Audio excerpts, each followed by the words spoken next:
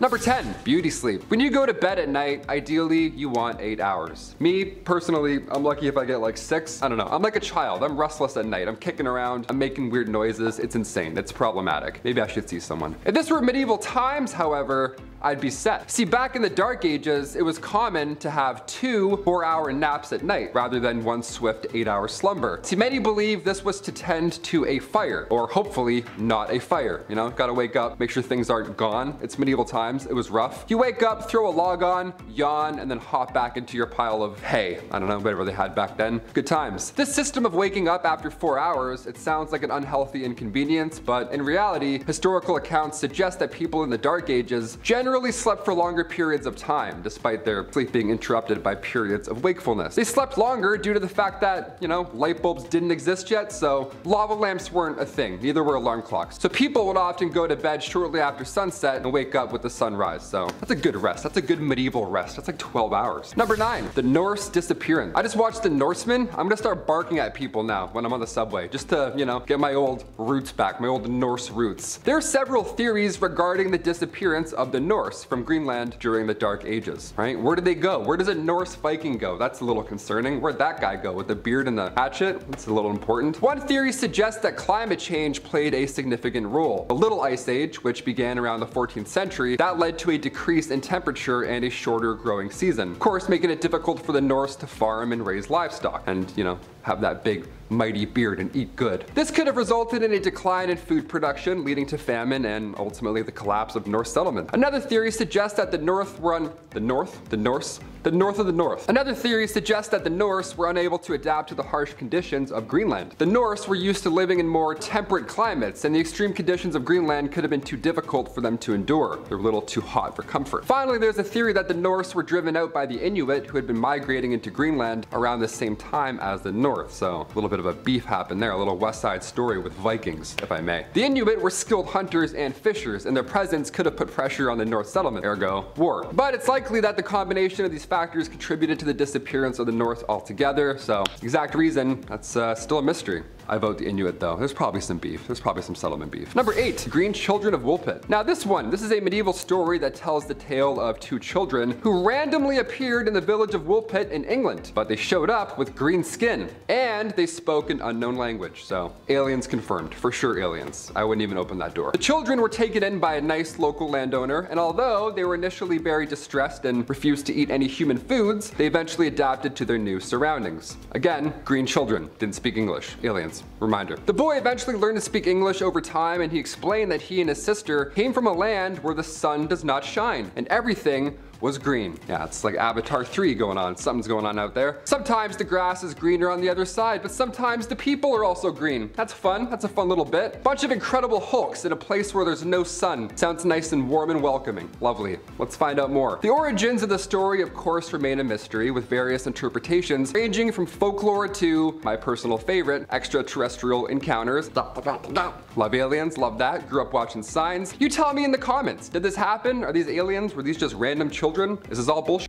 Who knows? Number 7, Shroud of Turin. The origins of the Shroud of Turin, a piece of cloth that bears the image of a one Jesus Christ, a crucified man, shrouded in mystery it seems. According to tradition, the shroud was used to wrap the body of, again, one Jesus Christ after his crucifixion, and many Christians believe this right here to be the burial cloth of Christ. I pointed like I actually have it here. I don't have it here. I wish I did. That would be great. We get a lot of likes, but no, it's over there. However, its authenticity is the subject of ongoing debate, of course, because I mean, who really knows? The shroud first appeared in historical records in the 14th century, and it's been housed in Turin, Italy, since the late 16th century. Again, that's a pretty mighty piece of cloth right there. Next national treasure. Nicolas Cage has to grab that and put it in his pocket like a cowboy. Number 6, John Cabot's fate. John Cabot, he was an Italian explorer who sailed under the English flag, and he's known for his voyages to North America in the late 15th century. His final voyage in 1497, this was intended to establish English trade and settlements in the New World. But Cabot, he set out with a small fleet of ships from Bristol, England, and he sailed along the eastern coast of North America. However, something happened. He encountered difficulties, I guess one could say, including rough weather and a mutiny among his crew, which is much worse than a storm, I would say. And his fate remains unknown to this day. That rhymed, Dr. Seuss, love it. Some historians believe that Cabot may have perished at sea, while others speculate that he may have made it back to England and then died there. So, how did he go? Was he eaten?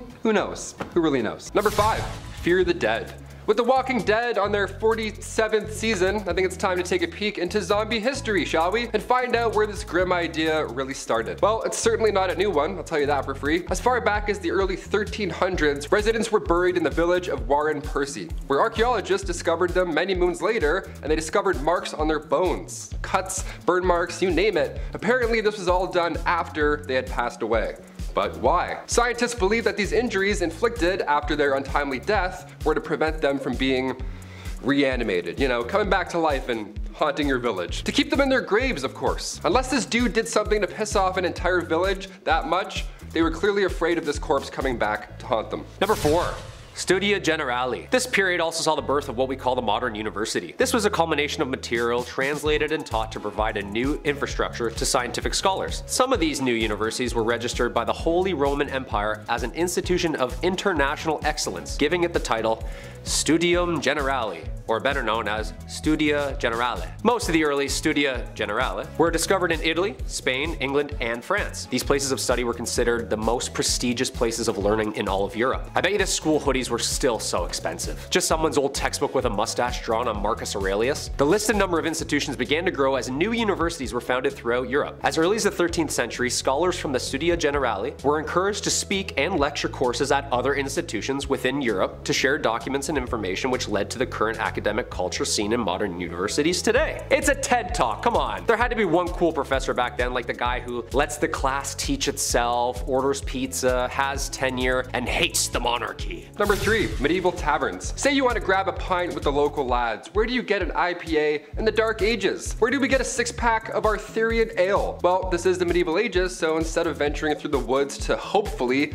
maybe find another town, just ask thy neighbor. That's right, in the Middle Ages, you could brew your own ale. No problem, no one's asking any questions. Give it a shot. In the late 12th century, baking bread was not freely permitted, but making ale in your basement was.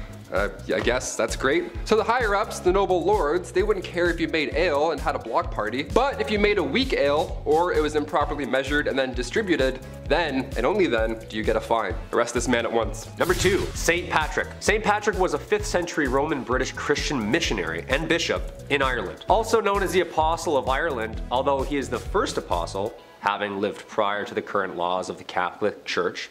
He is considered a saint in the Catholic Church and is regarded as the enlightener of Ireland. The dates of Patrick's life are not certain, but there is a consensus that he was active in Ireland during the 5th century, making his rounds as a missionary, speaking the good word of God. But let's get into what everyone talks about with this guy. The good stuff, like slamming a green Guinness or getting all the snakes out of Ireland. I mean, I love the structure and the faith and stuff, but also chasing every snake out of an entire country with a walking stick. Shoo! Shoo, you fool, you bleeding bleeder, go, go! Do you know how big Ireland is? St. Patrick's Day is on March 17th, the supposed date of his death in 461 AD. It is enjoyed inside and outside Ireland as a religious and cultural holiday and remains a celebration of Ireland itself. And finally, number 1, dancing plague. A medieval plague, but make it groovy. Yeah, let's start dancing. That's right, the dancing plague. This was a real danger back in 1518. I'll try not to laugh, but I'll try. This was perhaps one of the weirdest events in history. Fra Trofea was the first victim of said plague. She was moving her body around frantically, so much so that it resembled a dance or something, in the middle of the Holy Roman Empire. And as if that wasn't weird already, dozens of others began to join. And then more, all moving their bodies with a similar, wacky, frantic twist. This was long before Chubby Checker came along, so we still have no idea what was going on here. Like, we're out of guesses at this point. This twist lasted for months. People were dropping on the spot. It was scary and confusing. In total, there were around 400 victims that fell to this mysterious illness. That's a lot of deaths. That's a lot of real deaths. This was documented in 16th century historical records, so I don't think the story is made up per se. No one would make this up. It's terrifying. A Catholic saint at the time, Saint Vitus, was believed to have the power to curse people with said dancing plague. What an amazing power also. Guy starts moonwalking away, you're like, beat it. Some suggest this was a cult, others believe they ate toxic rye.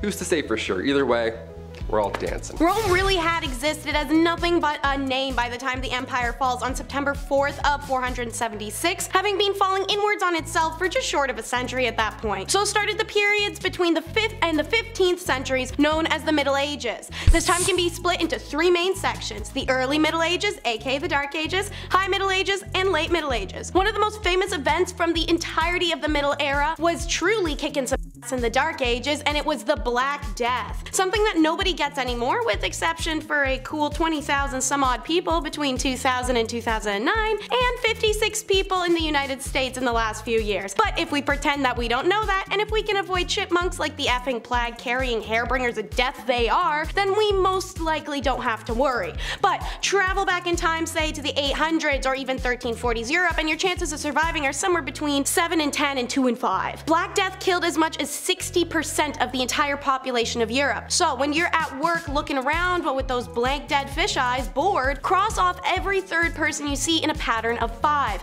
and try to figure out how many of them are gone and who you'd manage without. Probably now being in a position to go, hey boss, looks like you need new middle management team, and ain't since nobody left, hooray, promotion. That's exactly what happened in the Middle Ages too. After half the world died, kinda changed the balance of power. Suddenly peasants could ask for pay raises and improvements in working conditions, and life got a little better for them. This was further developed by the evolution of feudalism, and as a result the first banks and widespread money supply appeared for the first time in Europe. RIP freedom, hello capitalism. And speaking of the workforce, how about their dirty jobs? Knight, tosher, rat catcher, oh my, there's no shortage of terrible jobs in the Dark Ages. So let's cover a few. So a leech collector was a woman's role. She was often living in the countryside near marshes and bogs, just generally dirty open water spots where she could strip her legs bare, grab a bucket, and wade into the mud, waiting for leeches to sucker themselves on. At that point she could scrape the buggers off, bucket them, and then sell them in town to physicians, the wealthy people, beauty stores, whatever.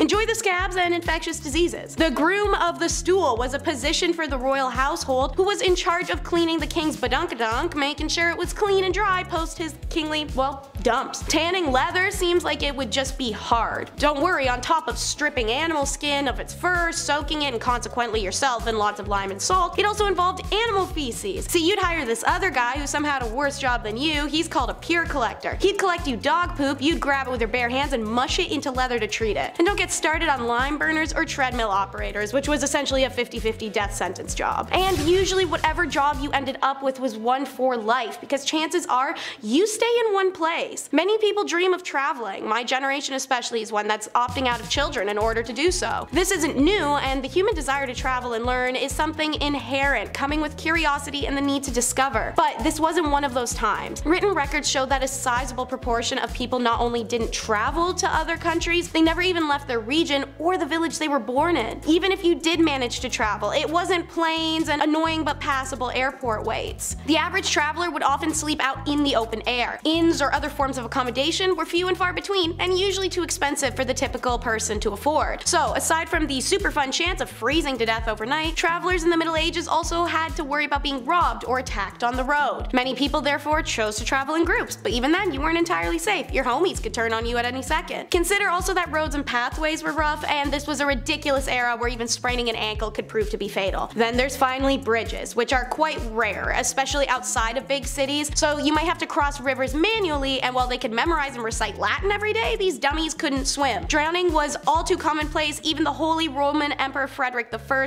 died while attempting to cross a river. So if you're gonna live in one region, one city, and one house your whole life, naturally it would be a dingy shack. Because peasants' homes were small, often just made up of one room. They were constructed of wattle and daub, a type of method of constructing walls in which vertical wooden stakes, or wattles, are woven with horizontal twigs and branches, and then daubed with clay or mud. Then they'd have a thatched roof to boot. And if they're well constructed, these bad boys could be waterproof and stand for a decent amount of time. But they required upkeep, and not everyone can afford that, especially seeing as it's essentially paper mache, twigs, and mud. You really had to stay on top of this. Inside of a hut, a third of the air area was penned off for animals, which lived inside with the family. I know people that complain about the smell of a cat litter box. My guy, you could have had a whole donkey living next to the kitchen sink. Chickens, cows, pigs. Then, to really complement the mildew smell of rotting roof and the stink of sweat and feces covered animals, a fire burned in the hearth in the center of the hut so that the air was permanently eye-wateringly smoky. Furniture was maybe a couple stools, a trunk and bedding, and a few cooking pots. Beds were a thing, but they weren't very great. And don't forget a couple of dirty chamber pots kicking around the room. We may have discovered a new homing style, you guys. We could call it medieval open conceptualism with minimalism aesthetic. And when it's time to get your kid out of the house, you hook them up with an apprenticeship. The freaky Greekies weren't the only ones tossing their kids at other adults saying, here, take this and raise it. However, unlike the Greek apprenticeship, which came with some strings attached, as explained in the recent top 10 reasons why living in ancient Greece was impossible video, the Dark Age apprenticeship was truly and solely about work. But nobody said it was good or fair work. From the midpoint of the Middle Ages onward, master craftsmen were permitted to employ youngsters for free so long as they provided them with food, lodging, and formal training in their specific craft, which would undoubtedly elevate their status in the society. But getting through an apprenticeship was hard as hell. First, nobody said the food had to be quality, so rations often sucked and apprentices could effectively starve. But then there was the fact you could just get beat up by your master at any time, because it was literally expected of them to do that. Why? Because apprenticeships were ways of parents to get crappy, troublesome teens out of the house and learn some discipline in society. To add insult to injury, apprentices were stuck between childhood and adulthood by being teens. Because on one hand, a teen in medieval times would have been treated as an adult. On the other hand, privileges of adulthood, like the right to inherit money or ownership of land, didn't come into play until around age 21. So you're expected to be an adult, treated like a kid. Small wonder then that the tales of apprentices misbehaving badly are a staple of written accounts from the Middle Ages. Rather than dedicating themselves to their professional development, apprentices would often be found in pubs and brothels. Normal middle-aged teen activity. Number 5. Joan of Arc. Finally, a woman in the Middle Ages. Who'da thunk? Joan of Arc was considered and still is revered the heroine of France for her role in the Siege of Orleans during France's 100-year war with England. Joan of Arc, a peasant with faith on her side, had believed that God had chosen her to lead France in victory against England and had spoken to her since she was young. At only age 17, she had stolen men's armors, a white horse, and like a Valkyrie riding into battle, she had convinced an entire army that she was appointed by God to win. And then did! That's the most badass thing I've ever heard in my entire life. After such a miraculous victory, her reputation spread among France, and upon her capture and death at 19, the Maid of Orleans herself would forever live on as one of the greatest saints and symbols of the country of France. Number 4. Henry V. Another war? All these people do is kill each other. Does anyone fish? Or golf? No one, huh? Just swords and heads, swords and heads. A history itself. This time, England beats France. King Henry V, Prince Hal himself, leans into his kingly duties, demolishing France in what Shakespeare would delve into years to come. The Battle of Agincourt is one of England's most celebrated victories and was one of the most important triumphs in the 100 Years' War. Then should the warlike Harry, like himself, assume the port of Mars, and at his heels, leashed in like hounds, should famine, sword, and fire crouch for employment. Henry V. Prologue. Good stuff. How come these guys didn't just like rap battle or play soccer or something? Like, an arrow right through the chest is way worse than a red card, just saying. Hey, speaking of soccer. Number 3. Mob football. I'm not talking about the mafia. Put 1,000 on Brady, would you? I'm talking about mob football, also known as folk football. It's just like our modern day soccer. Town versus town. Except it has an unlimited amount of players. And there's only 2 rules to the game. Get the inflated pig's bladder over the opposing team's lines on the other side of town, and no murdering. I mean, I guess this is closer to rugby? Yeah, this is literally just rugby. This game was played competitively and eventually outlawed at Oxford University in 1555. Just a guy named Jeeves in a polo. Oh yeah, I play mob football at Oxford.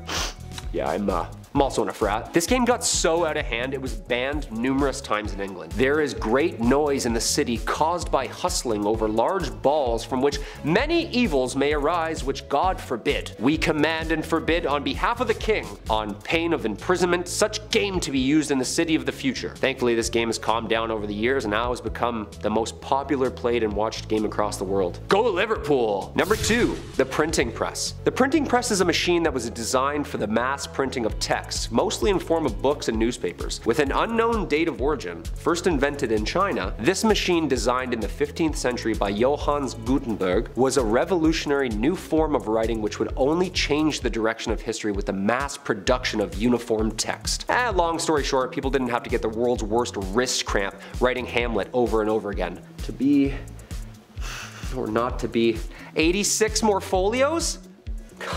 The alphabetical metal keys would be placed into the device and slammed into the paper, pressing ink upon the parchment. You know there's gotta be some books half written in purple ink because they just ran out of black. Come on, we've all been there. Ink's expensive. Number 1. William Shakespeare. The Bard himself, arguably the most influential writer of the English language.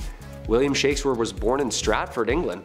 One of the easiest ways we can look back into the dialogue and lifestyle used by the people living in the Middle Ages. This playwright documents the world in which he lives from 1564 to 1616. Due to Shakespeare's unbelievable talent for building and fabricating an array of diverse stories and characters via players, modern day is able to see the Middle Ages and the similarities and differences the people were experiencing. His plays are based in the environment that they were written in. He writes about diseases, he writes about monarchy, he writes about women's rights. Okay, so no one actually got turned into a donkey by some fairies in the woods, but some of those wars actually did happen, and some of those kings and queens were really twisted. How this man created so many brilliant works and stories, all part of the mystery. What do you think? Genius? Or did the guy have some help? One man in his time plays many parts. Starting us off is cutting-edge courtship, quite literally in this case. It was traditional in some Nordic countries to have courtship customs involving knives and daggers. This is due to sacrificial nature in their original belief. The purpose of a dagger is prevalent for that after all, but it was also due to its functionality. In Finland, when a girl came of age, her father let it be known that she was available for marriage by providing her with an empty sheath. The girl would wear an empty sheath attached to her girdle, skirt. If a suitor liked the girl, he would put a pukoko knife in that sheath, which the girl would keep if she was interested in him. If she wasn't, she could just toss that anywhere. The knives were often custom, so a man would be able to woo a woman with unique details and imagery on a blade, but could also offer an heirloom or traded blade. Seeing as women of the Nordic region didn't shy away from handwork such as farming, jewelry making, clay working, etching, clothiers, and even some positions like smelting, a blade was a thoughtful and convenient gift that also said, "I love you" a whole dagger's worth. Something so romantic about giving someone a gift they could quite literally kill you with. In the meantime, while the Scans are giving blades, the English are being taught the no-no days and the no-no ways. In layman's terms, they were being told how to have intercourse and when. That just doesn't make for a fun title. You may be familiar with these laws and regulations. They've come up in some of our other medieval and Middle Age videos. This was a time period where the church had a lot to say in state affairs. Not to say that it doesn't now, but they were able to make determinations such as intercourse schedules around the religion. Real laws were in place that people could not have sex on Sundays, Thursdays, or Fridays due to religious reasons. Whenever a holiday had a fasting period, such as Lent, abstinence was expected then as well. If anyone was to deviate from the set rules by having intercourse, they were committing a grave sin. These laws were written in penitentials, which were books that indicated what was allowed under the church rules and what was not. Oral, backdoor, premarital, and self-inflicted intercourse were banned in these books. Now thankfully their wide-range taboos included some good stigmas to have, such as interbreeding, so that minimized people keeping it in the family and messing up our future populations. But even with sexual laws, men could be knaves, which is just an old-timely way of saying being a dog. Now, I'm not saying ladies couldn't have itchy feet and dog their way around too. We do it now and we've been doing it then, but it was a lot worse for ladies to be caught back then. So the general consensus is that it was rare, and when it did happen, it was usually affairs outside of a marriage. In general, young medieval daters had to be cautious, while peasant marriages were a little more than saying we're married most of the time. Reputation, especially for a lady, was huge, as was virginal status. Men of higher status often sought out beautiful peasant girls for affairs. Sometimes they benefited the woman greatly and she'd become an heir to a status child, thus elevating her own. But for the most part, it was pure carnal enjoyment men were after, in a time when women were told to do the opposite. And so it became a game of men trying to win a single woman into doing the act. She had everything on the line while he usually had nothing. Secret flings were frowned upon, to say the least, and were often seen as a sign of potential trouble, hence the English ballad, "The media would warn of knaves preying on young fair maidens at country fairs. A young woman caught having affairs was a wild scandal that could even be punished for or put to death, so making the decision to bow to a lord's or even a common man's pressure could quite literally destroy a woman's whole life and being. Yet it's still a decision women made. Hormones. Yet when it comes to marriage, it's always love versus politics. Medieval marriages tended to be negotiations, particularly around dowry, but it wasn't all about money. It was very important that a noblewoman is a virgin at marriage purely out of pragmatic reasons. Marriage, after all, was an alliance union of two families that required healthy and admirable legitimate children to be truly locked in. It's for this reason, as well as the violent men in society, that the church's laws stated that the degree of pressure to encourage a marriage could not sway a constant man or woman, aka no forced consent. What was forced, however, was up to debate, so don't be too proud of them for having that law in place. A woman was able to call off her marriage up until it occurred for this reason, as was a man. Should this occur, dowry was either returned in full or only partially as a fee for the failed union. Alongside this was the courtly love direction romance and marriage began to take in the mid-ages, during a Shakespearean and theatrical influence. Marriage started to become idealized. We'll circle back to how this affected people later, but lower classes consistently did marry for love, since there's little to be gained materially from marrying for them. For most part, there was no official ceremony. That the social level marriage was more like, hey, we're married now and living together. By 1400 AD, there were actually many laws decreeing marriages needed to start becoming a public affair,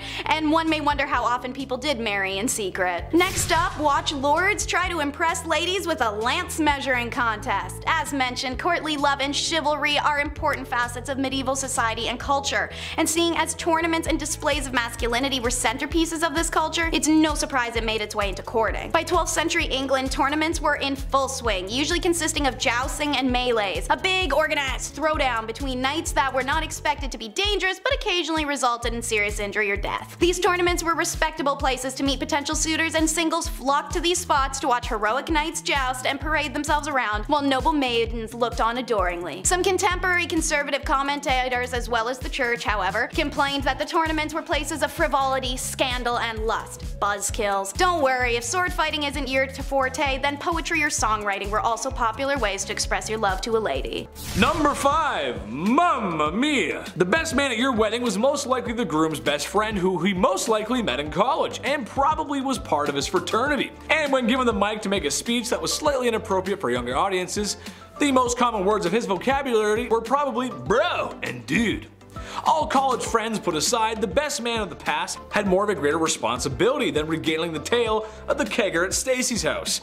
Besides the feudal government coming to tickle your wife's fancy, there were others who wished to take the bride away, Bowser style. The best man's job was to prevent any of this from happening. Trying to get away with Koopa kidnapping meant the best man was gonna do battle with you, or just make sure the bride is protected. Like, you know, trying to run away from an arranged marriage because women are treated like property. Basically, he's a Luigi to Mario, except everyone actually respects Luigi in this case. Number 4. Arranged marriages. All this stuff sounds awful, and you might be thinking, why do these women go along with this? Well, it's because they didn't have a choice. A lot of women simply didn't have the right to choose who they married. Kind of a rough time for the ladies. I would also hardly call these marriages marriages, as it really was more the lines of something like a business deal or a proposal. Families promised daughters to others. Being basically sold off to someone probably isn't a good feeling. For wealthier families like royals, a lot of times it was just about wealth and power, but also about keeping alliances, keeping borders in check. Your daughter marries my prince, now we're allies. Oh, you've got a son? Great, because I've got a niece that just turned 13. Gross. Number 3. Marital disputes. I like to joke around in this channel. Ah, hell, who am I kidding? I like to joke around all the time. But this is kind of a touchy subject. But it's the truth, considering everything else that was going on, and it's not that far from the truth to say that women probably were not respected well inside the home either.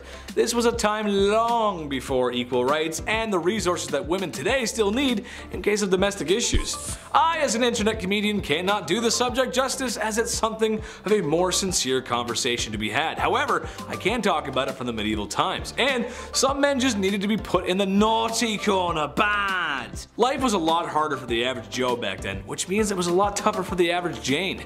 Tough conditions don't excuse men treating women that way, but what I'm saying is, it just wasn't a great time overall, especially for the women. Naughty, stay in the naughty corner, you bad medieval men, bad. Number 2, mail order. This kind of goes without saying, but men basically just got to pick a wife. Using money, power, or because somebody just owes you a favor. You get to pick out a wife. It was basically like shopping for a new car. You look around, check your options. Remember, this is the time when women were treated as property. Perhaps the biggest divide between men and women back then is that while men treat marriages like business or political agreements, they are still looking for love, where for a woman, she just doesn't have that option. Sometimes marriages go bad, but can you imagine what it would be like to be in a marriage you didn't even want to be in from the start? Man, that's rough. Number 1, married games. This one is just too weird not to mention. Divorces were not that common back then. Till death do you part, and depending on if the church would even allow it, but however, in the ye olde times, in the land of Germany, there was a really messed up process called trial by combat, which basically meant when husbands and wives needed to work something out or separating, they fought for it, Hunger Games style. The man was placed in a hole to level the playing field, and the woman had a sack of rocks that she would use. Not that any married couple today would ever want to hit each other over the head with anything, right? Come on, that's no, you guys love each other. And when this display of happy matrimony was finished and a winner was declared, the other had their light snuffed out. In a nutshell, the only way to divorce or remarry was if your spouse ceased to exist. So, here's some weapons to deal with it. Go ahead, here you go. Crazy. Number 10, Treaty of Verdun. The Treaty of Verdun, or also known as Traité de Verdun, was a contract agreed on in August 843 in which divided the Frankish Empire into 3 kingdoms among the surviving sons of the Emperor Louis I, the firstborn son and heir of Charlemagne. Long story short, all the grandsons were all at civil war with each other about who was getting what did Grant promise. The treaty followed shortly after almost 3 years of wars between the brothers. It was the first in a series of partitions contributing to the dissolution of Charlemagne's empire, and it is seen as a blueprint in which modern societies are based off of. Basically, the brothers all had to split what their grandfather had decreed his own into land. Lothair the First, coolest name, Charlemagne's eldest son, received Francia Media, or the Middle Frankish Kingdom. Louis II received Francia Orientalis, or the East Frank Kingdom. And Charles II received Francia Occidentalis, or the West Frankish Kingdom. You and I both know the youngest got the most. Come on, I'm just gonna say it right out. Everyone likes to talk about the eldest son this and the eldest son that, but we all know the baby gets whatever they want whenever they want, don't they, huh? I'm looking at you, Taylor. Come here, man. It's true, man. The baby gets everything. Middle child? This guy didn't even exist growing up. Didn't hear from him. Number 9, Underground Castle. Big Chet and I are currently replaying Ocarina of Time, so in honor of Hyrule, I gotta include this medieval castle. It was once a residence during the reign of King Henry III. This castle was actually discovered recently underneath a prison yard back in 2015. The old prison castle, we love those. Shawshank Redemption 2, Medieval Edition. Super recent discovery. Archaeologists discovered walls of a castle underneath the basketball court in southwest England at a former prison. Yeah, dudes were shooting threes over top a kingdom and they had no idea. How amazing is that? This was the same castle that played part in the mid-1100s during England's Civil War. The castle actually fell later in the 1400s and the prison was built on the grounds later in the 1700s until it closed its gates forever in 2013. And then we were shooting threes and then we discovered it, of course. If I was a ghost haunting these grounds, I would make every shot miss. Easily. I would just float near the net, tap the ball away, like, nice try. Back to prison. Number 8, stonemasonry. So we all know about who wrote what and who translated what to what text and which language, while writing what play, which was based on who. But who built all this stuff? When we think of the Dark Ages, we can't forget the megalithic Leviathan stones carved and molded together to create the enormous Gothic castles and cathedrals that are still standing to this day. How did people do it back then? Well, masons in medieval England were responsible for building. Masons were highly skilled craftsmen, and their trade was primarily used in the building of castles, churches, and cathedrals. There were 3 main classes of stonemasons. There was the apprentice, the journeyman, and the master mason. So what would a medieval construction site exactly look like? Well, of course there's the master mason. He's usually the head and the overseer of the work, and he's the most skilled of the tradesmen. This is like the head honcho on site. We've all seen this guy walking around site. He's always angry, he's always yelling, "Hey, who's got the plans? You, give me those. What are these? Backwards, you idiot.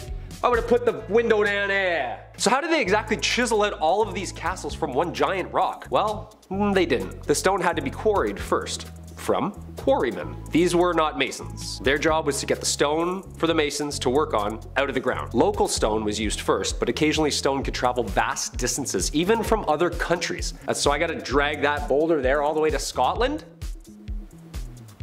Okay. Some of the most beautiful architecture ever created can be still seen across Europe. The amount of time and skill it took for these people to have designed, constructed, and chiseled such megalithic sites still baffles me. I'd be trying to read the plan still. Oh, that's north. I got it, we're good. Number 7, apple bobbing. In a time where bodies were literally piling up on the side of the road, I can't believe we got apple bobbing out of the whole ordeal. That's crazy. It seems like ill timing, but it is the Dark Ages. What can you do? Apples historically have always been a symbol of importance. The Greek golden apple started the Trojan War. Snow White's poison apple was a symbol of importance in literature and all that good stuff from growing up. And in the Middle Ages, apples were viewed as a symbol of romance and fertility. These things have roots, pun intended, of course. In medieval times, bobbing for apples was flirty. It was their version of speed dating, dare I say. What happened was all the leftover apples from the big harvest were then put into a big bucket. Each apple had a villager's name on it, and then maidens would have 3 chances.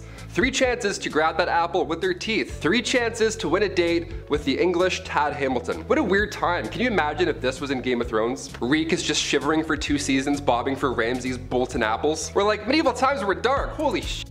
Number 6. The feudal system, aka feudalism, was a form of structure system existing in medieval Europe in which people would work and fight for nobles who gave them protection and land in return. A social political system in which landowners would contractually bind tenants to exchange their goods, loyalty, and simple space for safety and comfort within the laws of those ruling. Basically, this is like our renter's agreement now. I'll give you a place to stay and some heat. You give me an unfathomable and overpriced amount of shillings for these extremely low ceilings. Yeah, talk about crooks, man. This system stayed in place for more than 1,000 years and managed to fizzle its way out of society somewhere in the 15th century. Not just anybody would ask to be signed to this deal. There was structure and there was order. There was a lord, aka the landowner, aka your landlord, allowing vassals, aka tenants, to rent the land by providing services, especially military services. Yeah, you can stay here, but once in a while we're gonna need you to dump a bunch of boiling water and over that wall. Is that cool? Yeah, you're fine with that. The plot of land, called a fief, was typically worked on by serfs who were laborers who had very few rights and were bound to the land itself. These were the lowest class of people, and they basically did any and all to stay safe on the lord's land. Jobs would include farming, jobs would include cleaning, and was a minimum of 3 days work to maintain in good standing and remain stationary. Sure, there was no dental or mental health days, but come on, a 3-day work week? Plant a couple carrots here and there? It doesn't seem that bad. Number 5, Bridget Bishop. In 1692, 500 people lost their lives due to smallpox. This happened after Europeans brought the disease to North America, and then in result you would get covered in these sores, like pimple-like bubbles. It was horrible, it was really painful. So rather than recognize the situation as symptoms from a disease, the fine people of Salem thought, no, they're probably witches. I think they're witches who can float and do magic, for sure. That seems more realistic, right? Yeah, for sure. The small Massachusetts village began this wave of hysteria with 2 young women, Betty Paris and Abigail Williams. They started to show signs of this disease. They were convulsing, acting strange, obviously being, extremely ill. The village doctor, William Greggs, just said at this point that they were bewitched. He's like, here's a word. And they're like, great, that did nothing. He's like, okay. And then other villagers slowly started to show similar symptoms because, well, that's how science works. But at the time, they believed Bridget was the first ever witch. The reason they kicked off this entire Salem witch hunt was Bridget Bishop and her sickness. So over the next few months, around 150 more were convicted, all meeting their similar horrible fate on Gallows Hill. Maybe it was Bridget Bishop, or maybe it was just rye disease. Yeah. Who would have thunk? Now it's referred to as St. Anthony's fire. You convulse, you experience delusions, everything's similar. It feels like there's bugs under your skin, which is the worst thing I've ever read in my entire life. But these doctors didn't know that at the time. Everyone thought they were all just cursed witches. They were not cursed, they just needed help. It's really just that. Oddly enough, in May 1693, just 1 year later, the Salem witch trials abruptly ended. Huh, weird. Did the town of Salem run out of witches, or did they just run out of contaminated rye bread? I vote the latter. It's probably the latter. Number 4, steal. Don't steal. Please. While it's next to impossible to prove your marriage to somebody back in the medieval days, imagine proving that you're innocent, that you didn't just steal an apple and run it through a village, right? It's also really tough to catch a thief. No alarms, no cameras. It was literally like Assassin's Creed. Just throw your hood up, grab an apple, and then sprint into the woods for 30 minutes and hope for the best. Hope an arrow doesn't go brrr on the way out. That's really it. The markup for stealing was also pretty wild for the time. It kind of had to be. If you stole something worth half a mark in Danish-controlled parts of England, you would be fined 80 times that whatever you stole. So you better be a track star. You better have one of those pole vaults handy, my friend. Each ruler had a different way of dealing with theft. It wasn't all the same. So you may have gotten off lucky sometimes. Sometimes, maybe, depends. Again, I'm talking about a time where people believed in witches. People who made ducking stools. They made fun new methods for punishing one another. So, you know, who's to really say? But depending on where you got caught, you might lose a body part or you might just get a slap on the wrist. The reality is, more often than not, anything over half a mark often resulted in death as a punishment. Number 3, coffins. Now when you hear the word coffin, odds are you're thinking of vampires or, you know, some dude like this in a wooden box, uncomfortable. Coffins in the medieval times are a little bit different. They're outside the front of the castles, these cages, they're usually, you know, hanging off of some dainty, like street light looking thing. Usually a crow is pecking away at a skeleton. It's haunting.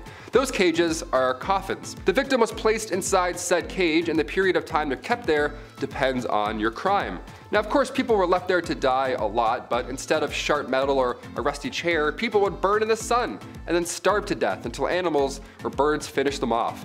But here's the kicker. Yeah, it gets worse, believe it or not. While these coffins would be placed in open, hot areas, a lot of the time, more often than not, they would be placed in public areas. So crowds would gather, they would talk and then throw stuff at the victim while they were serving their time day after day. Even though you weren't sentenced to death, the town may just vote otherwise. Number 2, animal witches. Okay, if you have any pets watching this video, get them out of the room. Cover their little fluffy ears for this. I don't want them getting any ideas. One of the craziest things about looking back to the Salem witch trials has to be that animals were also found guilty of witchcraft. Yeah, like a pig went to trial.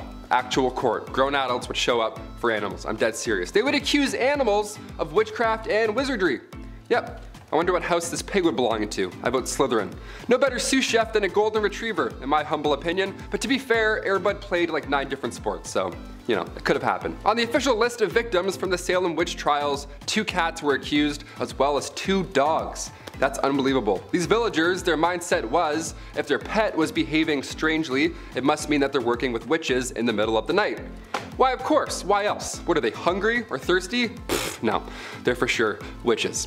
Villagers believed witches traveled at night not by broom per se, but by riding on the back of their pets. Yeah, it wasn't just dogs either. They thought that witches rode cows, pigs, wolves, dogs, even turtles. Imagine a witch riding a turtle. She would be so late to that cauldron cook-off. And finally, number 1, Giles Corey. So after part 1 and now part 2, we can safely conclude that the Salem witch trials were a bunch of bull. Yeah, a bit of bogus, I'd say. Out of the 27 people who had their lives taken away from them during the 1692 trials, 19 were hanged, 17 passed away in prison while serving their sentence, you know, being a witch and all. But the very last victim, Giles Corey, he refused to plead either innocence or guilty, and the law at the time states that you can't be tried otherwise. So they had to try and punish it out of Giles. They had to try and get him to confess so that they could take his land. Yeah, they used brutal measures as well. They laid a heavy board on top of the 81-year-old Giles Corey, and then over the course of 2 days, boulders were slowly added, making the weight more and more unbearable. They were hoping at this point that Giles would admit something, but every time they asked him anything about being a witch, Giles responded with the same sentence. He just responded with, "More weight." Yeah, keep them coming, he says. What a champ. After 2 days of this punishment, this excruciating pain, Corey did in fact pass away still in full possession of his estate, which then went to his son-in-law. Now, if he had been found guilty, the government would have taken that from him. So he sadly did the best thing he could have long-term for his family at this point, by not admitting. I mean, he had to deal with some of the dumbest and most cruel people that ever walked Salem. It's pretty much just that, nothing to do with Giles or his choices. It's just, hey, check out how insane this town was. Yep, that's history. Number 10. The Doomsday Book, 1085. The Doomsday Book was created under William I, also known as William the Conqueror. Like, you're already the first, man. You don't need 2 names, come on. This guy basically drew up a book to document people's money so that he could tax them. Oh yeah, this is the very first time surveyors went town to town and recorded how much money you would owe for simply just doing you. Men would show up at your house asking how much money you made and document your spending habits. 5 shillings on groceries, huh? Okay. And 5 on that phone plan. Look, tax season's coming up, Arthur. It's not looking good, man. Talk about a bunch of crooks, huh? Imagine owing someone money for just trying to make an honest living. Yeah, thank God that didn't catch on, right guys? Oh, speaking of, I gotta phone H&R Block. Number 9. The Crusades. A 3-part miniseries spanning over 200 years. These bloody and ruthless wars were battled between Muslim and Christians for the proprietorship over sacred sites and the land in the East Mediterranean. A 3-part miniseries spanning over 200 years. These bloody and ruthless wars were battled between Muslim and Christians for proprietorship over sacred sites and land in the East Mediterranean. Wars that resulted in 6 million deaths. The Knights Templar, a brotherhood of highly trained soldiers horseback bashing their way through the East. These guys were the real deal, almost like the Navy SEALs of their time. We've seen these paintings. The elite fighting force with the red cross painted on their chests. I wonder if they had to do a Hell Week. These soldiers were the most trained and savage fighters in all the Christian armies. Richard I leading the third and final crusade, earning him the name Richard the Lionheart. Back then the names were always something so aggressive and scary. It was never like Richard the Clownfish or Henry the Pygmy Goat. No, we need fear. Way more fear. Number 8. The Magna Carta. The year's 1215. We need some laws, people. This document was one of its kind. A document setting out the laws and limitations from the common man to King John himself. A legal system written down so that there are clear do's and don'ts. No free man shall be seized, imprisoned, dispossessed, outlawed, exiled, or ruined in any way, nor in any way proceeded against except by the lawful judgment of his peers, and the law of the land. Did you get all that? Write that down. Except women. They don't have laws. And they can't act in plays. Sometimes people needed to face the music. And even animals. Huh? That's right, animals. Being tried in a court. A lively and popular event trying any law-breaking animal from goats to pigs to even chickens. Ladies and gentlemen of the court, did you, Mr. Feathersworth, peck the floor, yes or no? Objection, Your Honor, leading the witness. My brain can't fathom this, guys. Number 7. The Battle of Bannockburn. This infamous battle between Scotland and England was one of the most important battles of the Middle Ages. The end of the bloody war for independence. Basically, Scotland was like, yeah, we're gonna go over here and roll our R's. The gruesome wooden wars were caused by the English invading Scotland in 1296. A leader slowly rising the ranks, William Wallace, the guardian of the King of Scotland himself, holds off the English forces and is knighted a hero to Scotland. Unfortunately, like every hero back then, he was also hated. He was captured, hanged, drawn, and quartered. Like, why do you have to do all that after he dies? Like, he's dead. Not fun. The battles between Scotland and England ended in 1314 with Robert the Bruce securing Scotland's independence, adding like 45 more dialects to the UK. Freedom! Number 6. The Black Death. Ooh, talk about a curveball. The year's 1348.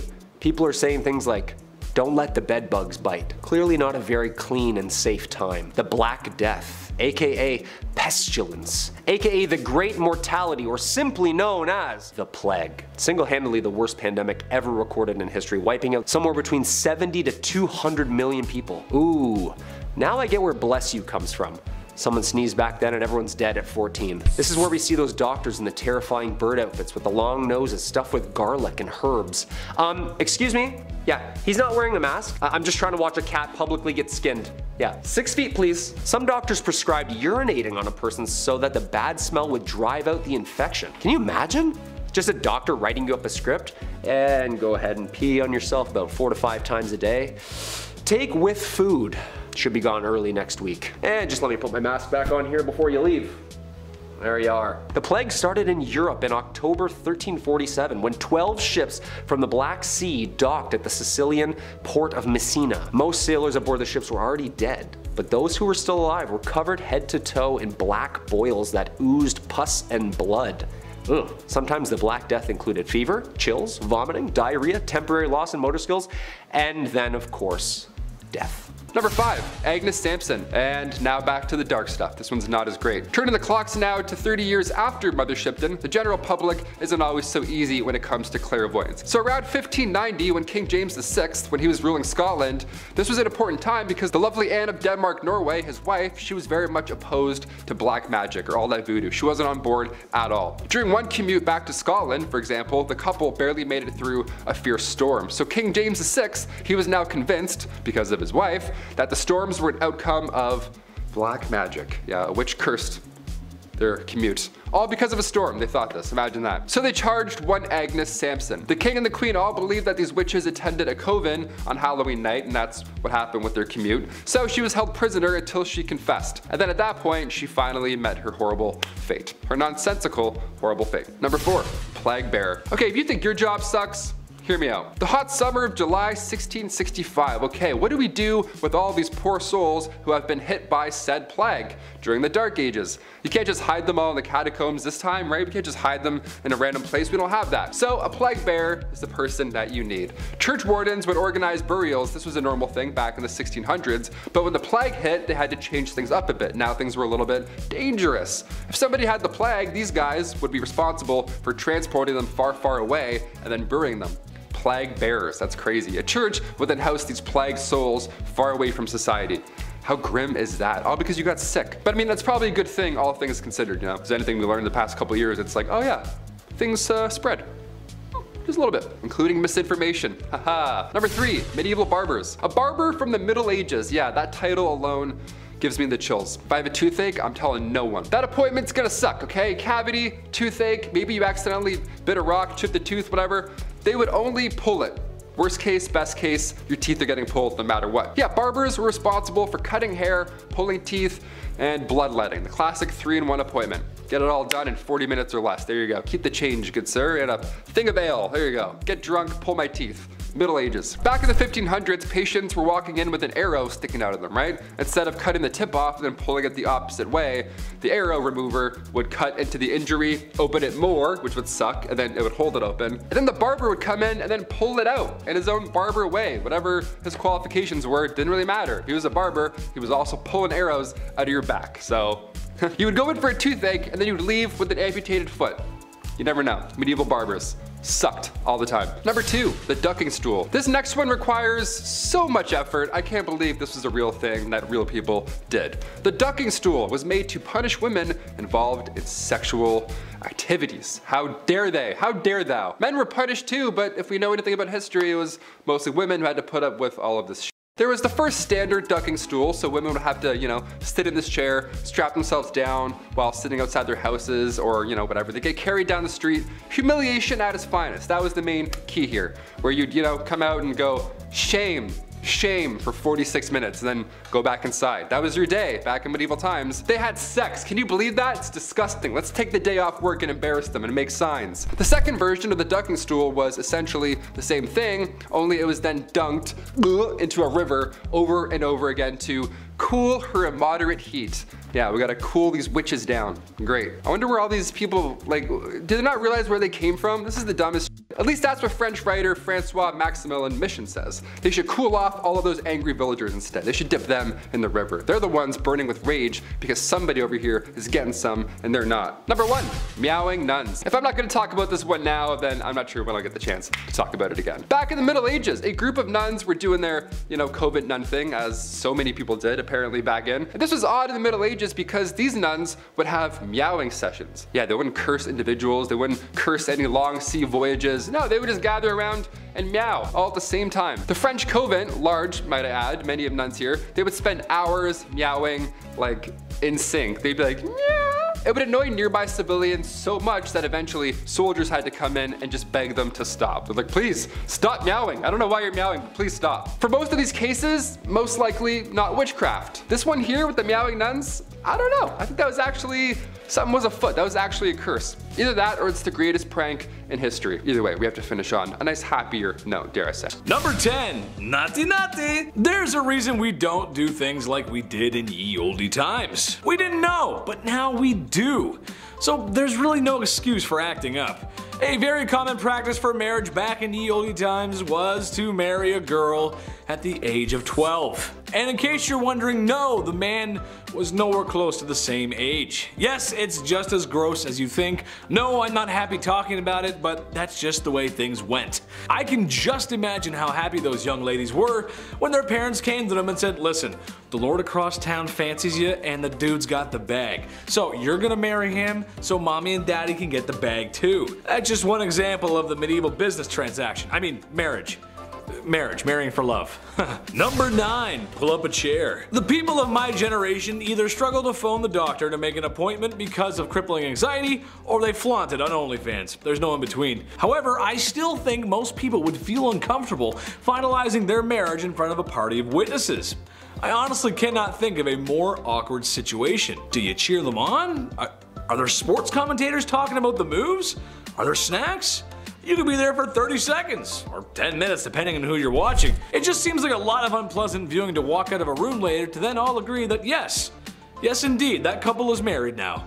But hey, that's just how it went. Witnesses or family would watch you do what animals do on the Discovery Channel. Number 8, the birth factory. Soap and sanitation is one of the greatest things ever invented. Don't you just love taking a hot shower after a long day?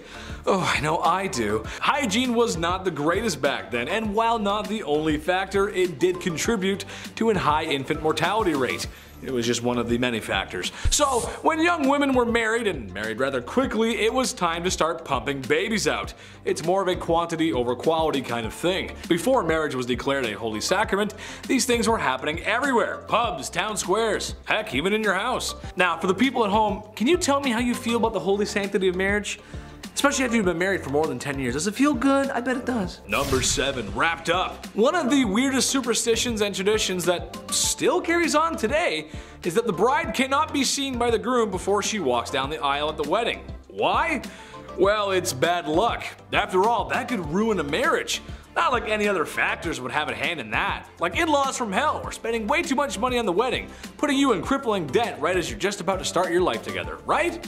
Well, this was the way of the medieval wedding, and something used to even keep things mysterious was for the bride to wear a veil. It was thought that it would protect her from evil spirits, but also keep her from being seen by the groom, which honestly sounds like it might have been worse. So when the groom got to unwrap his wife, if he didn't like it, well, sucks to suck, brother.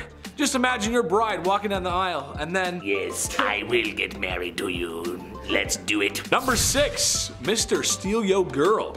This one's pretty messed up. I'm not even sure how this was even possible, but hey, here we go. So on your wedding night, it was the legal right of feudal lords to come on down to your place and shack up with your soon-to-be wife.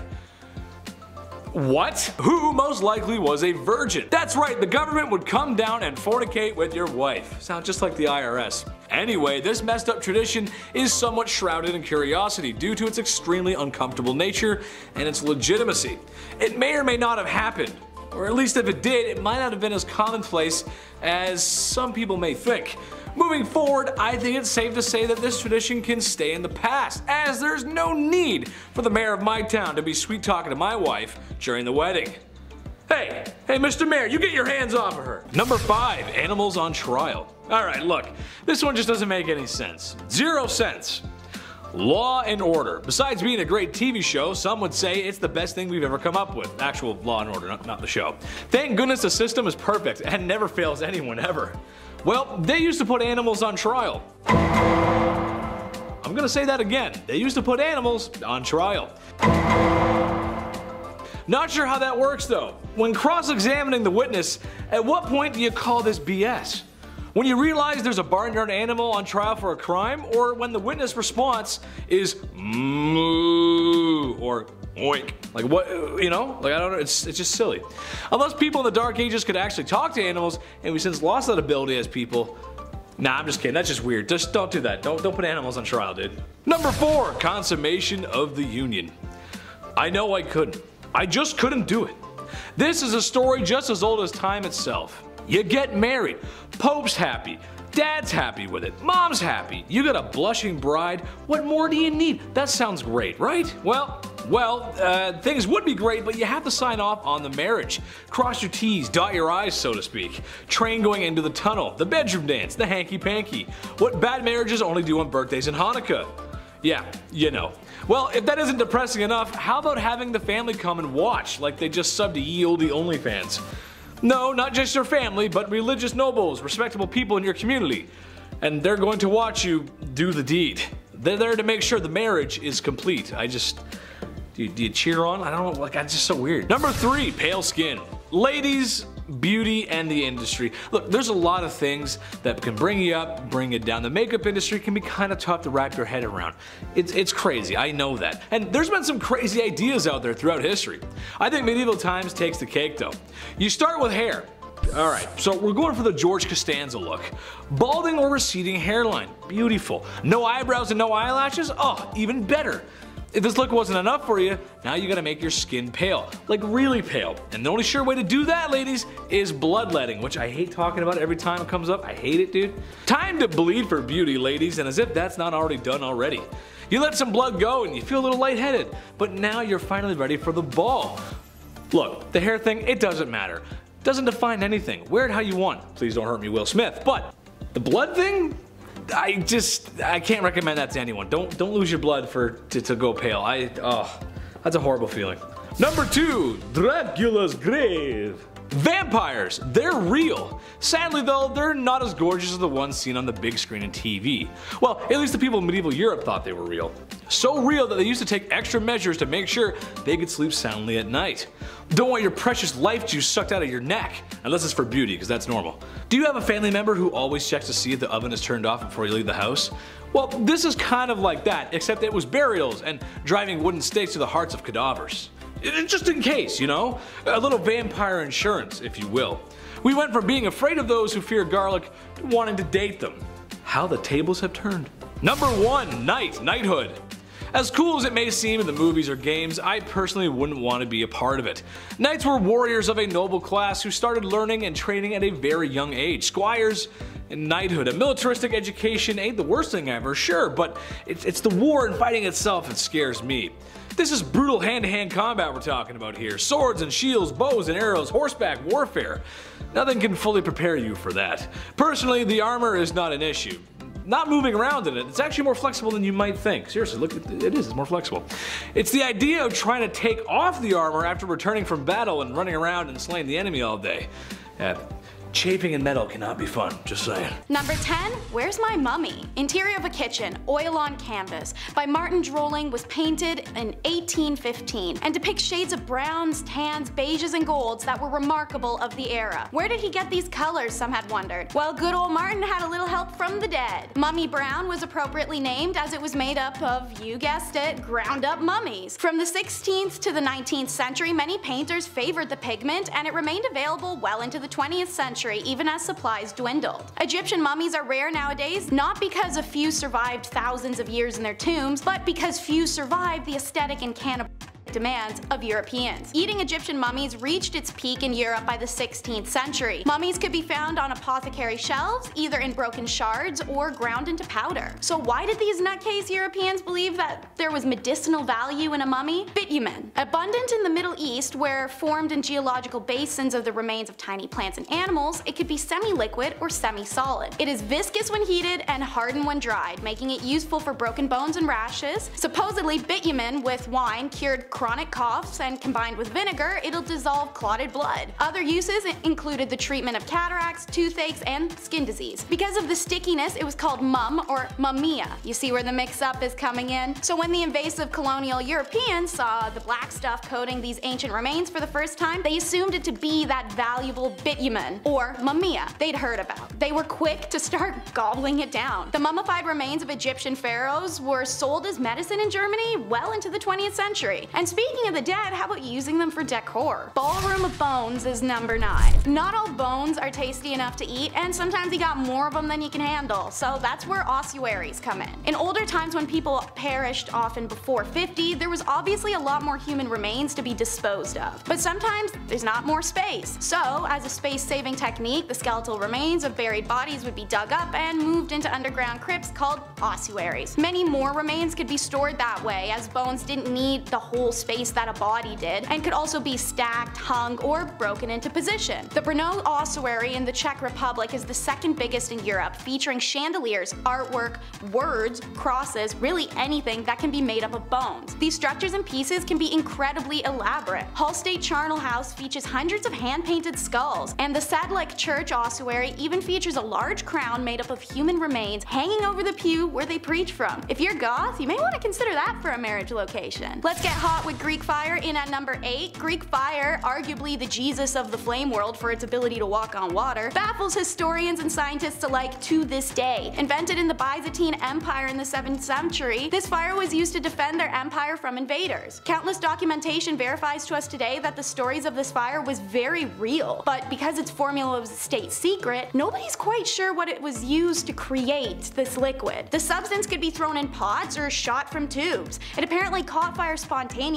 and could not be extinguished with water. It could burn on top of it. It was heated and pressurized, then delivered via a tube called a siphon at the Grecian enemies. What's truly fascinating about Greek fire is that armies who captured the liquid concoction were unable to recreate it for themselves. They also failed to recreate the machine that it was delivered from. To this day, nobody knows exactly what the ingredients went into this mixture. Dance the day, night, and your life away with number 7 in the countdown. The Quebec incident is one of the first few recorded instances of dancing plagues. Later, there are stories of unstoppable, sometimes fatal, dancing in the German town Erfurt in 1247. Shortly after, 200 people are said to have danced themselves all over a bridge of the Moselle River in Maastricht until it collapsed, drowning them all. The 1518 event was most thoroughly documented and probably the last of several such outbreaks in Europe, which took place largely between the 10th and the 16th centuries. A woman reportedly stepped into the street and began dancing, seemingly unable to stop, and she kept dancing until she collapsed from exhaustion. After resting, she resumed the compulsive, frenzied activity. The more she continued, the more others were afflicted, and within a week 30 others mimicked her strange behavior. Alarmed city officials thought maybe more or better dancing was the solution, so they gathered up the real pros and some music and arranged dancing halls to help the afflicted boogie this out. Instead, the opposite happened, and now as many as 400 people were consumed by the dancing compulsion. A number of them died from their exertions. In early September, the mania began to abate, and that's the last we know of this phenomena. So what is this plague, and why were all these people dancing themselves to doom? Well, the explanation at the time was the usual stuff like demonic possession or your blood was too hot. Modern day, it's likely because of ergot poisoning from molding rye flour used to make their bread, as it's been known to cause hysteria and convulsions. To this day, hundreds of accounts of dancing plagues are found recorded in Dark Ages, but we have no explanation as to why. I don't see dead people, I see green people.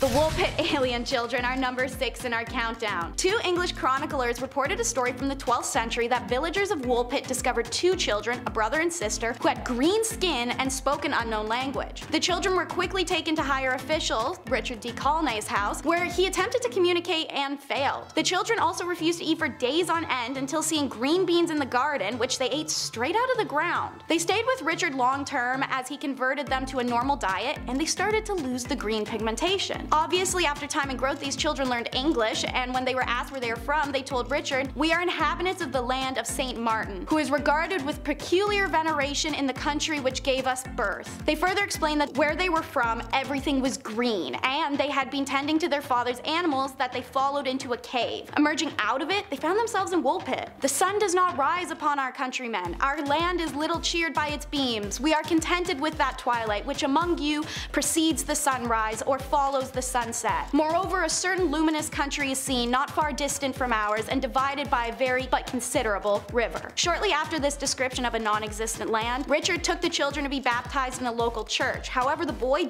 died very shortly after from an unknown illness. The girl known as Agnes grew into adulthood and married. She remained private and spoke little to many. And so, the secret of their original homeland died with her. Number 5, the plague. Yes, we just lived through one of these. Isn't that neat? Can't wait to tell my kids about that one. Plagues are everywhere throughout history. Some are short, some are impossibly incredibly long. The bubonic plague arrived to medieval England in 1348. Now the death toll here, it was devastating. I mean, we put up some crazy numbers in the last few years, don't get me wrong, but in the Dark Ages, the bubonic plague took out almost half of England's population. That's insane. They didn't even have Uber back then. You're like, how? How did that happen? Back then, the plague was a bacterium now known as Yersinia pestis. Symptoms were jarring, to say the least. There were lumps in the armpits and or, groin area. Not fun. Black spots would appear all over your body. It was uncomfortable, and it was noticeable, definitely to say the least, that you were plagued out. Almost all that were infected died within 3 days, more often than not without a fever. Just randomly, boom, done. The drop in the population resulted in a widespread of wealth. That's, I guess, a bright side? Not really. Workers were demanding higher wages, farmers were demanding lower rents, and the poor got expendable income. Sounds a little familiar, dare I say. Number 4, Greek fire. One's absolutely Crazy. Greek fire was a weapon used in medieval times. It was particularly used by the Byzantine Empire, and it was known for its ability to burn even when submerged in water. Yeah, almost like magic, some would say. Some scary, hot magic. The composition of Greek fire was a closely guarded secret, but it was known to be a highly flammable liquid that could be projected from tubes onto enemy ships or soldiers. So yeah, they would just blast liquid lava at you, and then they're like, yeah, war's done, just like that. Like in Game of Thrones, where it's just green fire, it was kind of like that. Greek fire was often used in naval battles and set enemy ships ablaze in 4 minutes or less, and its use was a significant factor in the success of the Byzantine Navy. The exact ingredients and recipe for Greek fire, like I said, they have been lost to history, and its composition remains a subject of debate and speculation among historians. Let's hope we don't find this one. I don't know, let's find some pharaohs, mummies, tombs, treasures. That's great. Some guy's like, oh, the recipe for liquid lava that we can shoot at people. Awesome, let's do it. Number 3, the Vinland map. The Vinland map, this one's fun to all the toptographers, map people. This one's for all the map fans out there. The Vinland map is a medieval map that depicts parts of North America, including a region known as Vinland. Not to be confused with Vineland, that's pretty good, that's a fun one. Vinland is believed to have been visited by the Norse explorer Leif Erikson around the year 1000. Now the map was first discovered in the 1950s and it's believed to date back to the 15th century. Buster Rhymes, I'm like, however, its authenticity has been the subject of ongoing debate among scholars and historians because, you know, it's like Atlantis. Some have argued that the map is a forgery while others believe that it's a genuine medieval artifact, like the Shroud of Turin with, you know, Jesus' selfie. This is amazing. I have to say, I believe this was once a real place. Sure, why not? The amount of pharaohs and leaders, dictators, all these people throughout history lost in books that have been burnt. Of course, there are places and maps that have also been lost to history. Or maybe I've watched too many National Treasure movies. Could be the latter. It's probably that too. Number 2, the Dancing Plague. All right, this one's fun. Hit that like for Step Up 2 fans. This one's gonna be real sick. July 1518, one of the most bizarre dance circle / plague events, who knows really, in medieval history went down. It was the craziest dance circle all of history, I have to admit. The Dancing Plague. Yeah, why can't this be the plague that comes back now? Why it had to be the one that was gross, everyone's coughing on each other? Why could we all just be popping and locking in the streets in 2020? Would have been way better. The town of Strasbourg was calm, cool, and collect one summer, back in 1518, until out of nowhere, one woman began to dance, or convulse, uncontrollably in the streets. Others soon joined her, which is the weird part, and eventually over 400 people were all dancing the days away, or convulsing, one of the two. It's really tragic. See, this was not a good time. It's, you know, we call it the Dancing Plague, like, oh, they were all dancing in the street. No, it was a nightmare. People are like seizing on the ground. Seizing? People are seizing on the ground. It was tragic. A good amount lost their lives due to pure exhaustion alone. Authorities, they tried their best to help out the situation. They paid for musicians to perform for them while they convulsed, which is just the thing you need back then. They're like, oh my god, what's happening? Quick. They just played music. They're like, this makes it way better. This is so fun now. No, it was horrible. Everyone was sick. This was a disease. This happened a few times in Europe, believe it or not, between the 14th and 17th centuries, and we still don't know what exactly happened. All we know is that it was some sort of illness and that it was not like Step Up 2. Apparently it was not sick, nor 3D, nothing like that. And finally, number 1, no insults. This one here is great. This would change the game today. If we brought this one back, so good. I can't whistle, but it'd be like that. If you hurled insults at somebody back in medieval times, they were entitled to compensation and they could summon everyone else who's around at the time to be a witness. Yeah, if you spoke bad of someone during the Viking Age, even if the person wasn't there, it could ruin their reputation. And because of that fact, you now need to pay them for the possible damages you caused with your words, with your sick, nasty words. It doesn't even matter if the insult was true either. Your reputation was how you gained employment back then. It's how you met friends, and it was really important. It was an important thing not to be messed with. Also, if you insulted one man, apparently you insulted his entire family as well. So it's like that Vin Diesel kind of Fast and Furious families everything vibe where with one person, they're all coming at you. It was rough. There were some words, however, where a man would be allowed to kill you if you said it. I don't even want to know which words that was. Sometimes you went a little too far spreading lies, so they had to make it a capital punishment. Thou shalt not talk smack. Get out of here. Number 10, watch party. Marriage. Nothing like legally tying yourself to another human being for the rest of your life. Everyone loves a good wedding, but if I was invited to one in the Middle Ages, well, you can count me out of the final event. You see, it was popular at the time to prove your marriage is legit, and one way of doing that was consummating it. But we can't just take your word for it, don't be silly. No. Instead, every member of your family, and maybe some members of the court if you're royal, will come with you into the bedchamber to spectate and make sure the deed is done.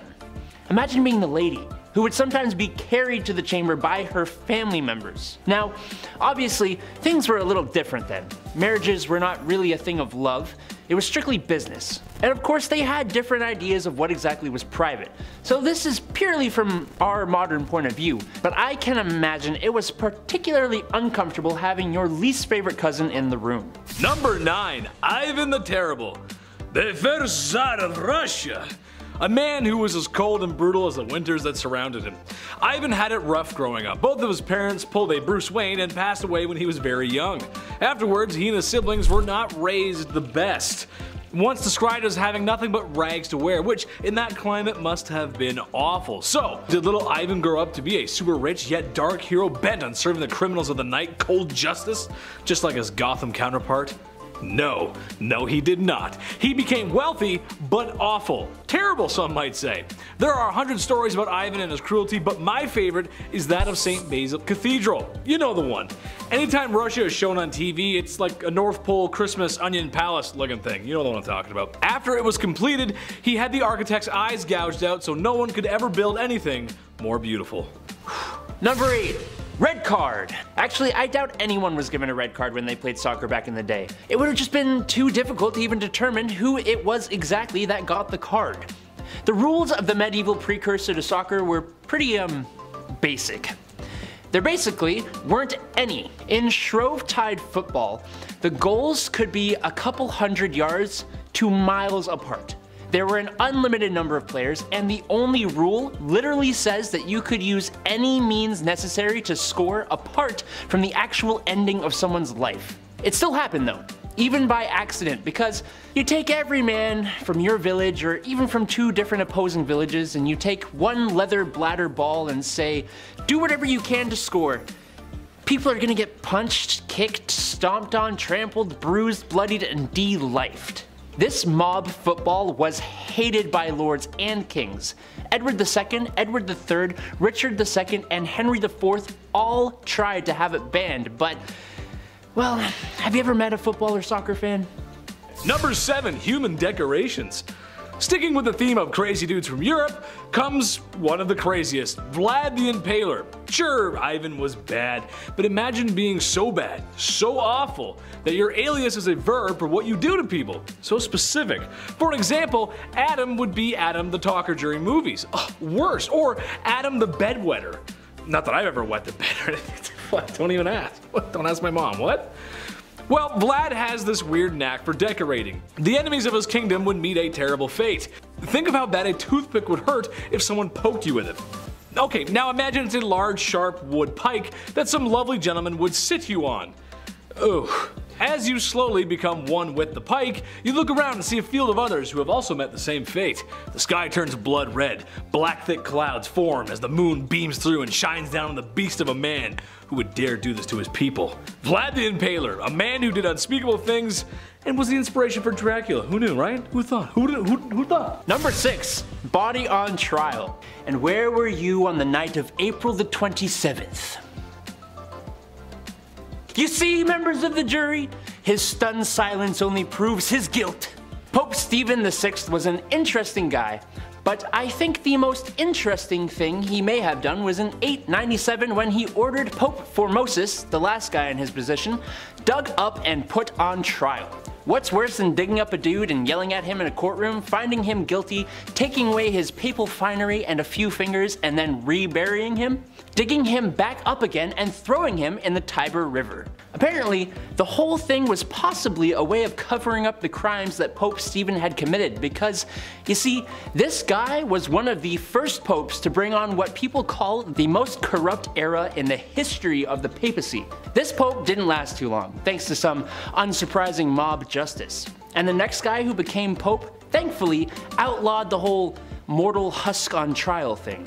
And having a crappy kid sucks even more so back then than now because of the baby gamble. Choosing, if a woman got to choose, to have a baby was a hell of a decision in the Dark Ages. Plagues, famines, messed up weather, just not the environment for it, let alone women being regarded as morally weak and they weren't allowed to do things that modern women take for granted, like getting a job, deciding who to marry, having opinions, wearing pants. Your only two options were to become a nun or marriage. No work, no single living in the country, you get two options. And even if you weren't the most devoutedly religious, none was safer, if not a better option. Childbirth and pregnancies would kill 1 out of every 3 women in the Dark Ages. Compare that to today's maternity mortality rate as 1 out of every 0.028% of women. The fact that the female population now is significantly more equal in numbers to men in comparison, I think the choice is spectacularly easy. According to the Raven Report, childbirth in the Middle Ages and the Tudor period were so dangerous, royal women were encouraged to write out their last will and testament well in advance to giving birth. Just imagine adding that to the baby to-do list under decorate nursery and sew onesies. But on the flip side, some men weren't exactly capable of popping out babies, thus the impotence trials. Modern time has counseling, understanding doctors, and little blue pills, all sorts of resources to help men with that issue. But the Middle Ages? Whew, don't expect any real sympathy, not from wives or the whole community. Conjugal duties are taken hella seriously, partially because everyone was frisky and they're locked into having just one person for the rest of their life. And it wasn't just men who had the right to ask their partners to perform. Wives could also demand intimacy, and failure to provide, well, buddy, you're getting served. And many recorded cases of women being granted divorce due to their husband's intimacy exist to prove it. And they were carried out in public. Whole Judge Judy style throwdowns to called intimacy trials where accused man was expected to perform in front of the jury. To be granted a divorce, the woman had to prove her man was unable to perform, which wouldn't be shocking when you have an entire village watching with bated breath, even if it wasn't an issue before. Don't worry, a dude could save himself the shame of an annulment by calling on special witnesses such as working girls or other women from the past who could attest his manly prowess. Any medieval lady capable of putting her husband through such a humiliating ritual was almost always from a wealthy family. Lawyers and expert physicians didn't come cheap, but at the end of the day, men were literally able to cut our faces off in public or throw us in a fire alive for not baking bread right, so guys, I don't really think you can complain about this too much. Laws like this are one of the many stupid details that could have you randomly imprisoned.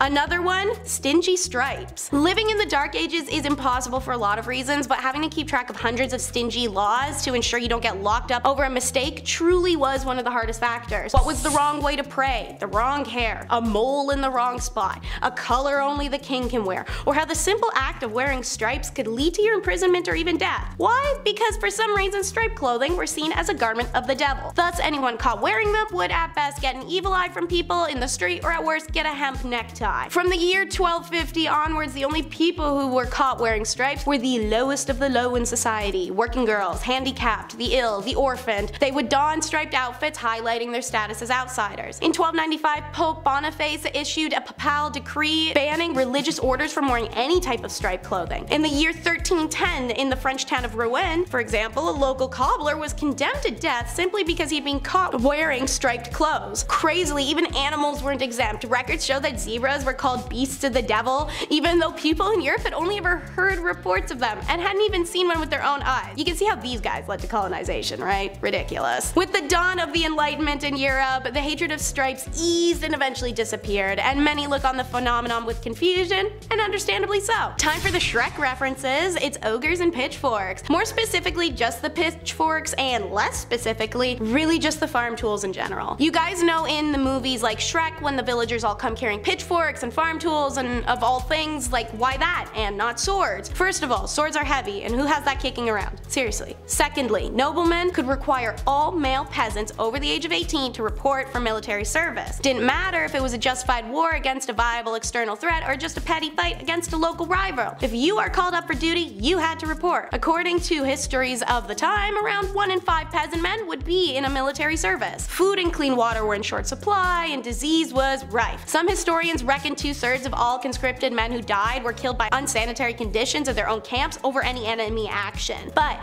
peasants were required to bring their own weapons. Moreover, they would rarely receive anything more than rudimentary training, so they're sent to war unprepared and ill-equipped. Thus the thought process, well, if this tool works on my farm, for this, it'll work for that. So, what really sucked about military service in medieval times is how little was in for it for you. These days, joining the military can be a way of learning a trade or generally improving your lot in life. Not so back then. Feudal lords were fearful of their peasants getting too powerful, so you're once a farmer, you're staying one. If a peasant soldier got too skillful on the field of battle, there were several cases of them ending up mysteriously dead. It's like getting a Journalist of the Year award from the CIA. And finally, it wasn't just living that was impossible, but death sucked too.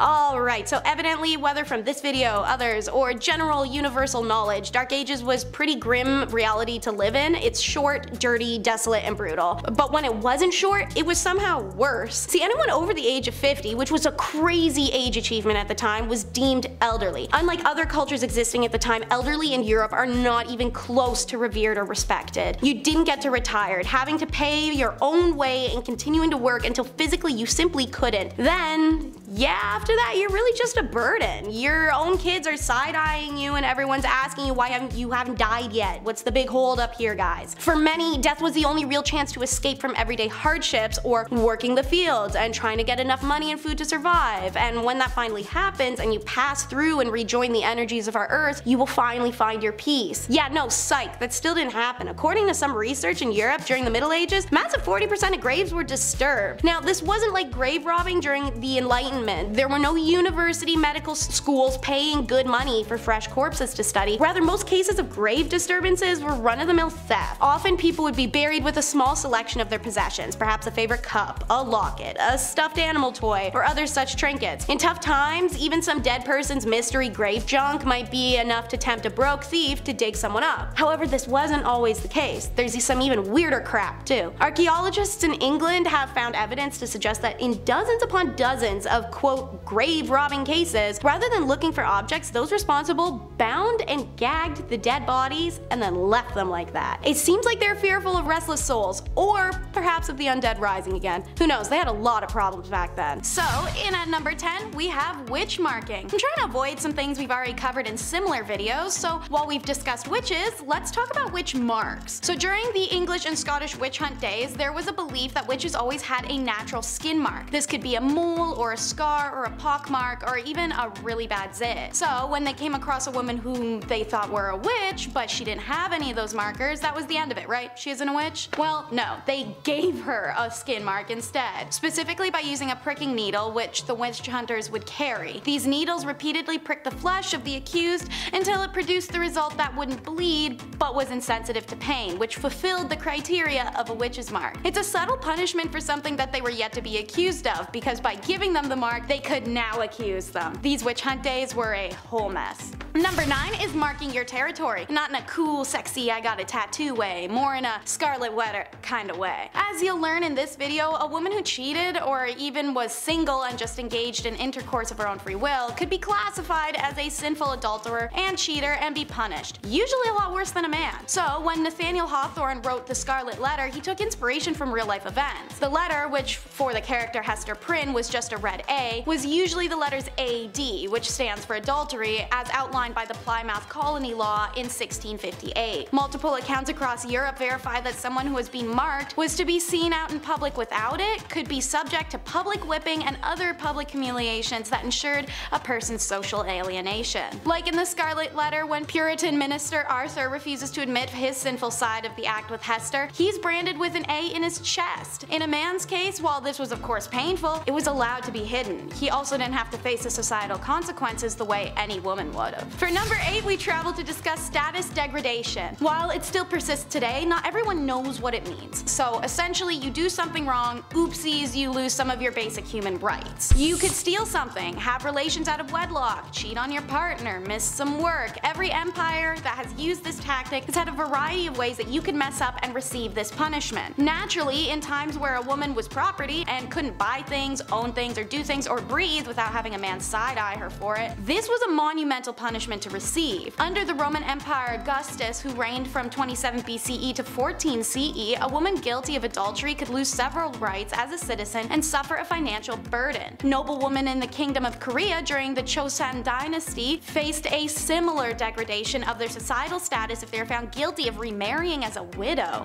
This intentionally made it hard for Korean women to remarry, as they would have nothing to offer a new husband. husband. No inherited lands or funds, and a societal belief deemed her as used goods. Even the descendants of widows at the time who had remarried faced status degradation. They were barred from ever holding office. Adulteresses in the Chosun were stripped of many of their rights and privileges once they were demoted to low-born statuses. As serious as these punishments may seem, some high-status women who committed adultery in the Chosun dynasty faced an even graver punishment, which was death. So why take someone's status from them as a criminal punishment? Well, because aside from the fact as a woman you'd essentially be left jobless, homeless, and without any family, it's because of a cheater's fama. Number 7. While fama is a Latin term for reputation and good name, every country had its own version of this fama. And if you cheated, or were even just accused of cheating in 13th century France, which by the way happened a lot because husbands just want to get rid of their wives, the woman was always the center of the punishment, even if that was the man who had been cheating. This is because the status is all a woman ever had for a very long time, and the name of her family's reputation laid on her shoulders. Thus, all that pressure to be religious, virtuous, and most importantly, a submissive woman. The customary laws of Agan province list public humiliation for both the wife and her lover as the appropriate punishment for adultery. If the man could escape before or even after arrest, he could get off without any punishment, and his partner had to face her punishment alone. The woman got no such reprieve, even if she was just the mistress he cheated on his own wife with. In fact, if she tried to escape arrest, it warranted a death sentence. Women whose fama suffered through public shaming, walk of atonement, were no longer deemed honorable members of society, and seeing as standing of individuals before law at the time was often based on their reputations, what others thought of them, and how they behaved in public,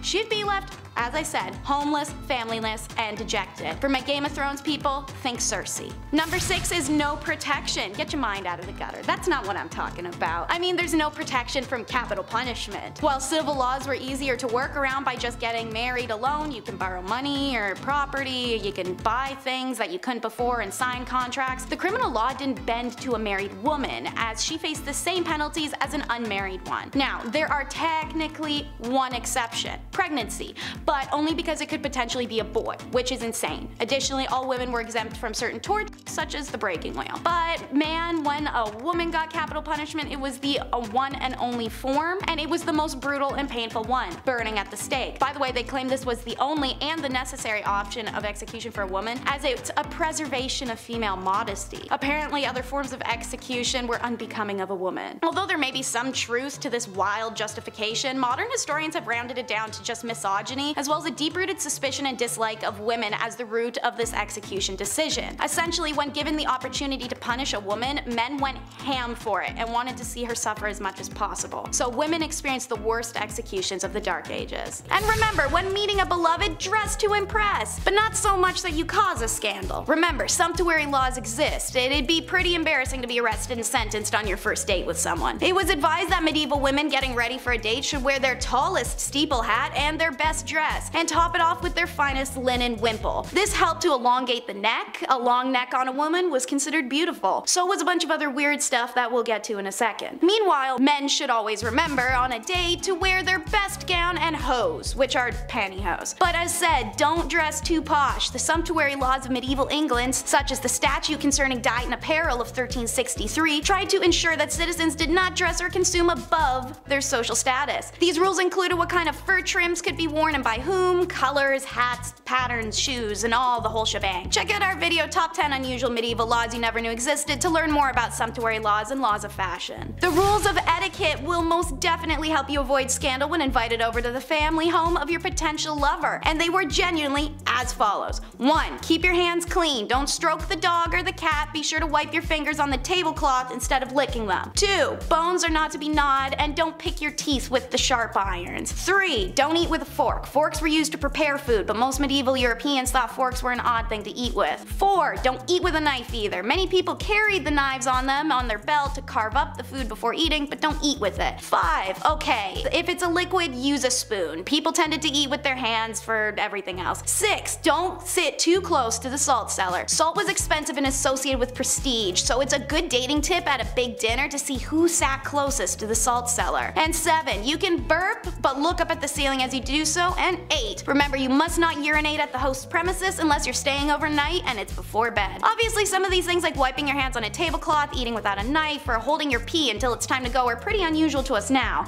but back Back in the Middle Ages, if you wanted that shorty and not to ruin your reputation, well, you're burping at the ceiling, bro. I hope she's worth it. Next up is how love makes you crazy. This is a fascinating wormhole to travel down, and I learned from several journal articles that lovers in the Middle Ages had a real tendency to go mad. I mean, we all know the examples. Elaine, the fair maid of Astrolot, pining away. Romeo and Juliet taking their lives, and the raving madness of Ophelia. But these are just dramatizations, right? We tend to regard accounts of love madness in medieval literature as evidence that they overestimated the strength of erotic passion. In classical and early medieval periods, sexual love was regarded as carnal appetite to be controlled. But with the rise of poetry sentiment and the theater came courtly love, which was seen as a highly spiritual desire. The idea of courtly love had more to do with the concept of loving rather than pleasure. This idealized kind of love was based on a secret union where two lovers could only love from far away. These sorts of unattainable relationships were increasingly romanticized, but in medieval society, the notion that erotic love could drive people mad may not be so unrealistic. We understand now that mental illnesses are sometimes provoked by the stress between the individual and their social environment. Think of the pressure a woman had to marry.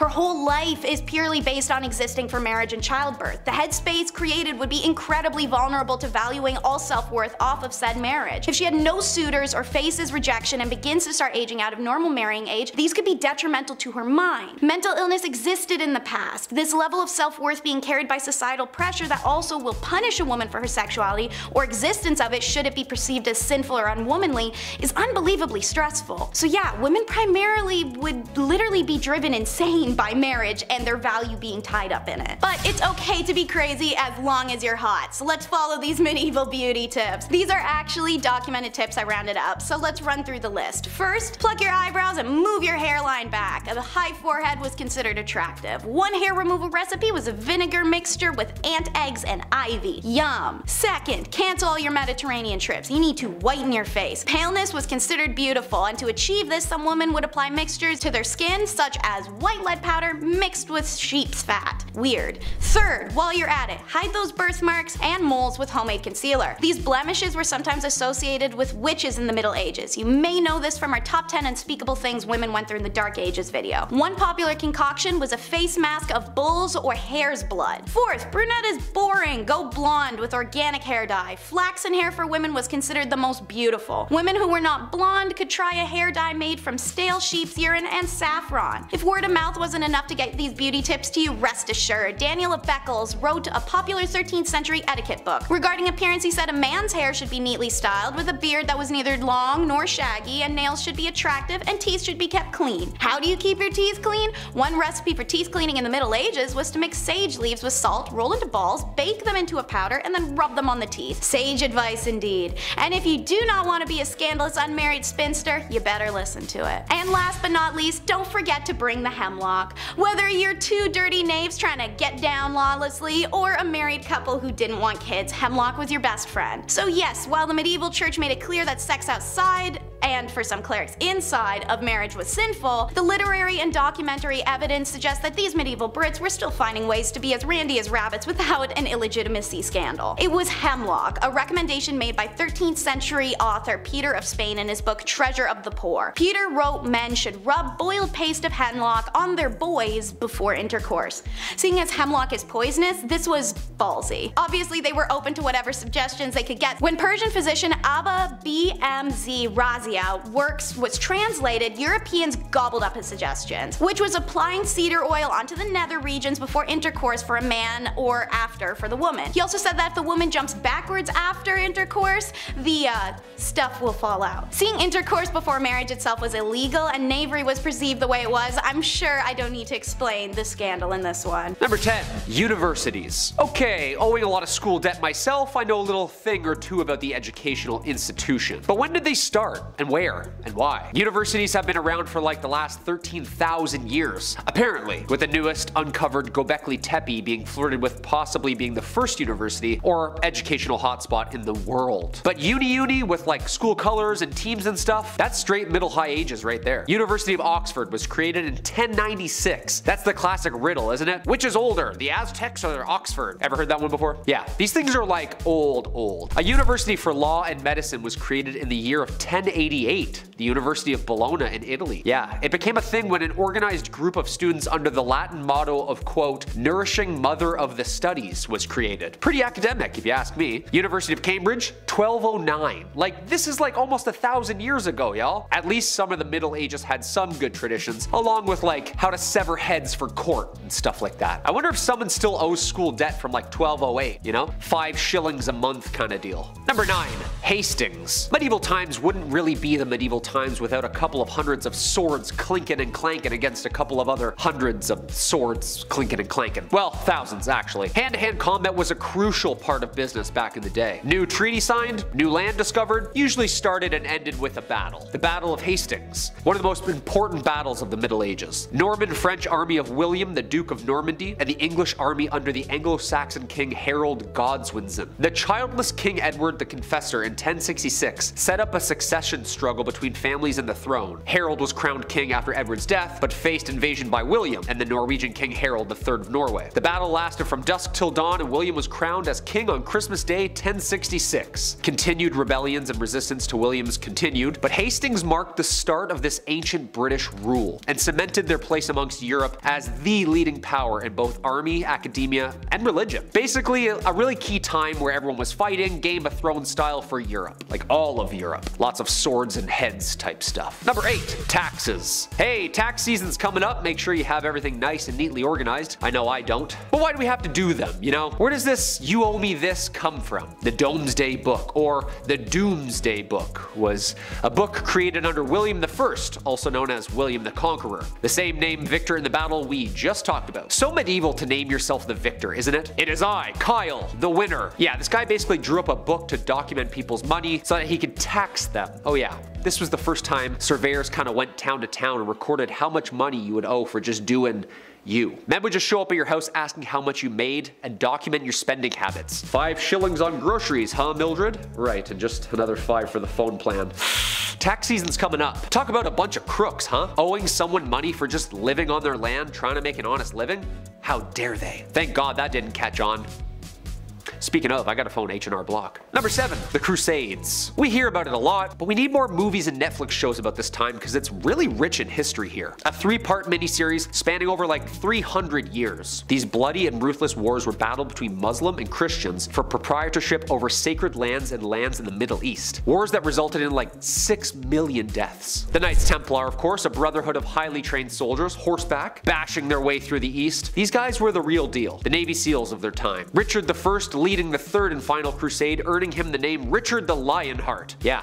Back then, the names were always something so aggressive and scary, you know? It wasn't ever like Richard the Billy Goat or Henry the Butterfly. Nah, we need fear. 300 years of religion, invasions, torture, political chess. It was the Wild West before the Wild West. Well, I guess the Wild East. The Wild Wild East, yeah. Number 6, court. Yeah, I'm not gonna lie. PETA would have an absolute field day with this next one. But again, it's like 1,000 years ago and people were not really sure what they were doing back then. Some things were innovative and great, and then there was like trying a rat before a court of law for eating food.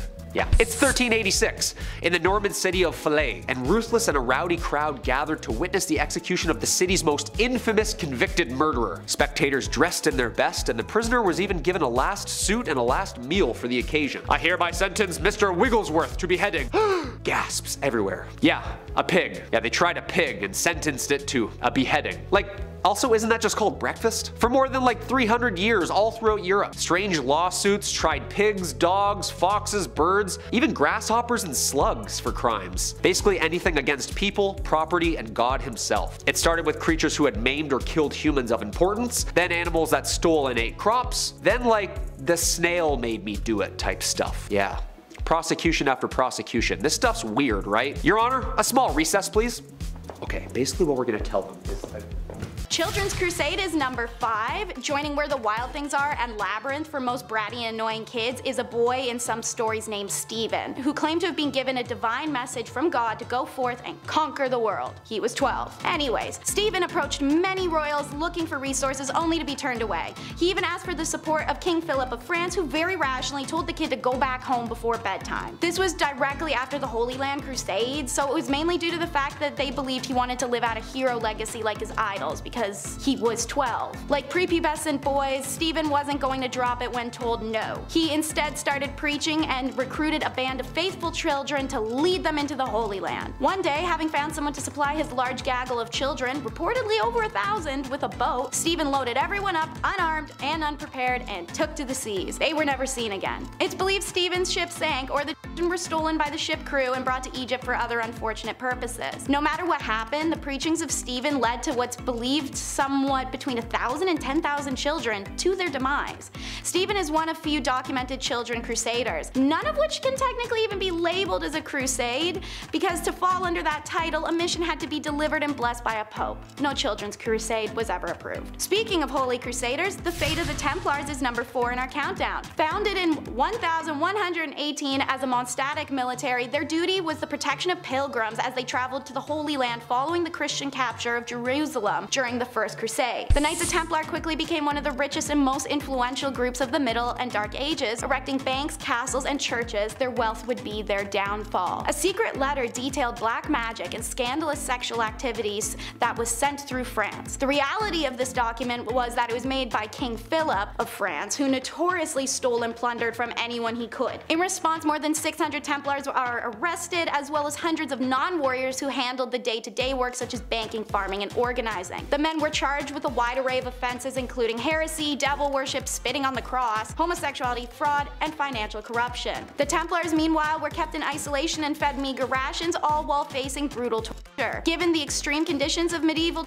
methods, it's not a surprise within weeks, hundreds of Templars just confessed to false charges. Their lands and money were confiscated and officially dispersed to another religious order, the Hospitallers, although greedy Philip did get his hands on some of the cash he coveted. Didn't know this guy was real, but the Pied Piper is number 3. The proof is etched in the Hamlinia face itself. An inscribed plaque on the stone facade of the so-called Pied Piper's house, dating to 1602, reads, AD 1284. On the 26th of June, the day of St. John and St. Paul, children born in Hamlin were led out of the town by a piper wearing multicolored clothes. After passing the Calvary near Koppenberg, they disappeared forever. The tale, in fact, has survived a very long time. Originating as medieval folklore, it inspired the Grimm brothers' legend The Children of Hamlin, and one of Robert Browning's best-known poems, The Pied Piper of Hamlin. While there are some small differences in the stories, the basics remain the same. The piper was hired by the people of Hamlin to rid the town of rats. Trailing after their hypnotic notes, the rat catcher and his magical flute made them go to their demise. But when the town refused to pay the piper for his service, the savior came for Hamlin's children. Entranced by the notes of his magic flute, the boys and girls followed the piper out of town and simply vanished. So what happened to Hamlin's children? One theory is that the Pied Piper played the role of a so-called locator or recruiter. They were responsible for organizing migrations to the east, and they were said to wear colorful garments and played an instrument to attract the attention of possible settlers. Popular opinion is, if this is the case, the children may have been taken to the Berlin area, as the family names common in Hamlin at the time show up in surprising frequency in areas of Uckermark and Prisnick, near Berlin. An entry in Hamlin's town records dating 1384 laments that it's 100 years since our children left. The stained glass window in town St. Nikolai Church, destroyed in the 17th century, but described in earlier accounts, reportedly illustrated the figure of the Pied Piper leading ghostly white children away. And St. Anthony's fire, number 2 in the countdown, is not as cool as it may sound. When people of Paris were tormented with painful boils, sores, swelling, and the sensation of fire in their skin, the only cure seemed to be a trip to St. Mary's Church in Paris. There, Duke Hugh the Great nourished the ill with his holy grain stores, said to help the ill recover. And they did. But as soon as they returned home, they had the plague again with terrible illness. The cause? St. Anthony's fire. The disease starts with faint burning in the skin. Soon red spots covered the infected person's body, who felt like their limbs were on fire. Arms would swell and turn bright red, then terrible hallucinations would plague them, convincing them they were being assaulted by demons or dragged to hell. Finally, gangrene would set in, and the victim's fingers and toes would drop off one by one. Once infected, few survived. So what caused this horrible disease, and why did Holy Grain cure it? Well, if you've seen our video Top 10 Unusual Events from Medieval History, you may know about ergot poisoning. It's a fungus that grows on rye during cold and damp conditions. When the grain is ground up and then made into bread, people consume the fungus, and poisoning ensues. So Duke Hugh's stores of holy grain were better maintained because of his status, and they weren't contaminated with ergot. When people ate his grains, their ergotism went away, but as soon as they returned home and they consumed their contaminated grains, they were poisoned again. Ergot would remain undiscovered still for years to come, and many forms of ergot poisoning would manifest in this time. Number 1 takes the video title seriously though, the Dark Age. It's said the 9th plague of Egypt was complete darkness that lasted for 3 days. Well, this may not be entirely wrong, with the exception of it actually being 18 months. In 536 AD, it said a huge portion of our world went under a dark, mysterious fog that fell on Europe, the Middle East, and parts of Asia. The fog blocked the sun during the day, causing temperatures to drop, crops to fail, and people to die. As a result, countless documents were found in this country of mysterious darkness. However, they weren't taken seriously until the 1990s, when researchers in Ireland noticed the rings on the inside of trees indicated some funny business around 536. Summers in Europe and Asia became 35 Fahrenheit to 37 Fahrenheit colder, China even reporting summer snow. They realized that the ancient witnesses were really actually onto something. They weren't being hysterical or imagining the end of the world. Now researchers also discovered what may be the main source of the darkness. A volcanic eruption in Iceland in early 536 helped spread ash across the northern hemisphere, creating a fog and altering the global climate patterns, causing years of famine. With this realization, accounts of 536 become real horrifying real fast. I mean, put it in perspective. One day the world is plunged into darkness, and then the sun just never rises again. In primitive times especially, this seemed to have a traumatic effect. We marvel to see no shadows of our body at noon, wrote Cassiodorus, a Roman politician. He also wrote that the sun had a bluish color and the moon had lost its luster, and the seasons seemed to become jumbled together. About all things hairy, and how the French royalty all aspired to cosplay Rapunzel. A tale originating from 6th century Paris, France, is about 2 princes who were going to ascend to the throne. They were kidnapped, and the queen consort was given the choice: allow her grandson's hair to be cut, or let them die with their luscious locks intact. She chose the sword over the scissors. One of the princes does manage to escape, and he cuts his own hair and becomes a monk. In modern times, saying alright, kill him instead of a haircut does sound crazy, but back then men who had long hair showed their power and wealth. According to the Byzantine poet historian Agathias, it is the rule for Frankish kings to never be shorn. Indeed, their hair is never cut from childhood on and hangs in abundance on their shoulders. Their subjects have their hair cut round and are not permitted to grow it further. In Germany, men also typically wore their hair long, but they would tie it up in a bun or on the top of their head, and sometimes hide it under a fancy hat. In general, Dark Ages were a time where women did rarely cut their hair, and there wasn't really any time period where short hair for women was trendy then. Lower class women typically wore their hair up in braids and buns because it was easier for them to work with, while upper class women got to style their hair with more intricate processes, using ribbons and metallic wires to help keep their braids and buns in place, like a Leia. On the other end of the spectrum, however, bold is punishment. To address why the grandmother would allow her grandson's death before a haircut, in today's world men shave their heads for all sorts of reasons. They could be naturally losing their hairline, have alopecia, or they're just prone to hair loss. However, in medieval times, hair was considered a symbol of power for royal men, as explained. Royal men never cut their hair, so the longer the locks, the more powerful you're supposed to be. So, as a man, if you let go of your hair, this was a huge sign of humility. If the grandsons from the first story had returned with shorn hair but are meant to be the throne's heirs, they would make the throne look weak and susceptible. Only monks would shave their heads, leaving a narrow strip of hair horizontally around. Other times, only in the middle of a man's head was shaved and the rest was left alone. And of course, as you may know well from our other Dark Age videos, head shaving for women during this time was a degrading punishment, as a woman's long hair was meant to be her most seductive feature. We talked about one type of head hair, let's travel down to the other, bearded baddies. Recently, beards have made a huge comeback, especially now among the young generations thanks to throwback fashion. Studies have shown that people also associate a man with a beard as being more intelligent, and many people find them to be incredibly attractive. Also, nothing is cooler than the giant dude with the bald head and like the big ass beard, you know, let's be real. Respect for beards though is nothing new. During medieval times, knights were known to grow their beards as a sign of honor, and if one man touched another man's sign of honor, well, it was enough of an insult to challenge them to a duel to the death. Now, shaving was common during the Middle Ages. Commoners would be clean shaven for the most part. Royalty was also usually shaven or had a very trim beard that was kept neat and tidy. Hilariously, however, this is kind of how barbers get started. Back in medieval times, mere mirrors were very small and cloudy, so they're not reliable. They were also only available to the upper class. On top of that, razors as we know them today didn't exist, so if you wanted to shave, you need to use one of those dangerously long razor blades, so most folks would visit the local barber surgeon for a Sweeney Todd style lineup. As we mentioned earlier, monks had shaved heads and no beards, so they took turns shaving one another as a community. And speaking of faces, the Dark Ages were surprisingly skincare obsessed. Vikings are remembered as some of the most hygienic of historical people, and they were reported to have the best practices of personal hygiene in the early Middle Ages especially. Most notable was the near daily bathing they did in the cold waters of fjords and rivers. They used combs made out of ivory or ornate wood carvings, and they practiced braiding their hair for prestige and ranking. The daily practice of bathing and personal hygiene actually was what spared the King of Poland from an outbreak of plagues that had been seen in Europe. Meanwhile, in England,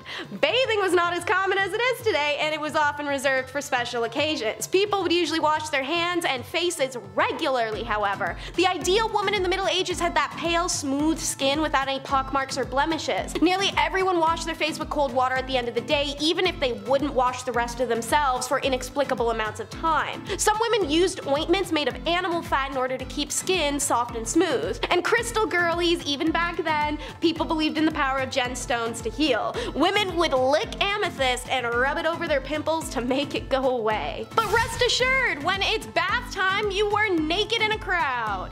In many Middle Age cultures, public bathing was commonplace. The Romans, Egyptians, Greeks, they were especially known for their bathhouses. And in the spring and summer, commoners could be spotted using streams and rivers to take a bath on a nice warm day. Back then, this wasn't seen as being indecent or strange. Water was scarce, and the process of heating a bath was time-consuming and expensive. So it was also common to share bath water among a lot of people and be less wasteful. However, people are still humans after all, so like teens at a pool party, public bathing became associated with a certain level of sensuality. Seeing as this was a time period where intercourse was usually in hearing or seeing range of your imminent direct family, it's not a surprise this happened, let alone the fact nobody actually cared if it was. Well, except the church. They threw a bunch of laws around to try and limit that crap, but that's always what they've done. Anywho, in Japan, they still continue the tradition of public bathing in hot springs to this day. However, they have the option to segregate men from women, so it's not as often that people leave the public bathhouse to hook up nowadays. Not to get you guys too excited either, but face washing brought in controversial hand washing.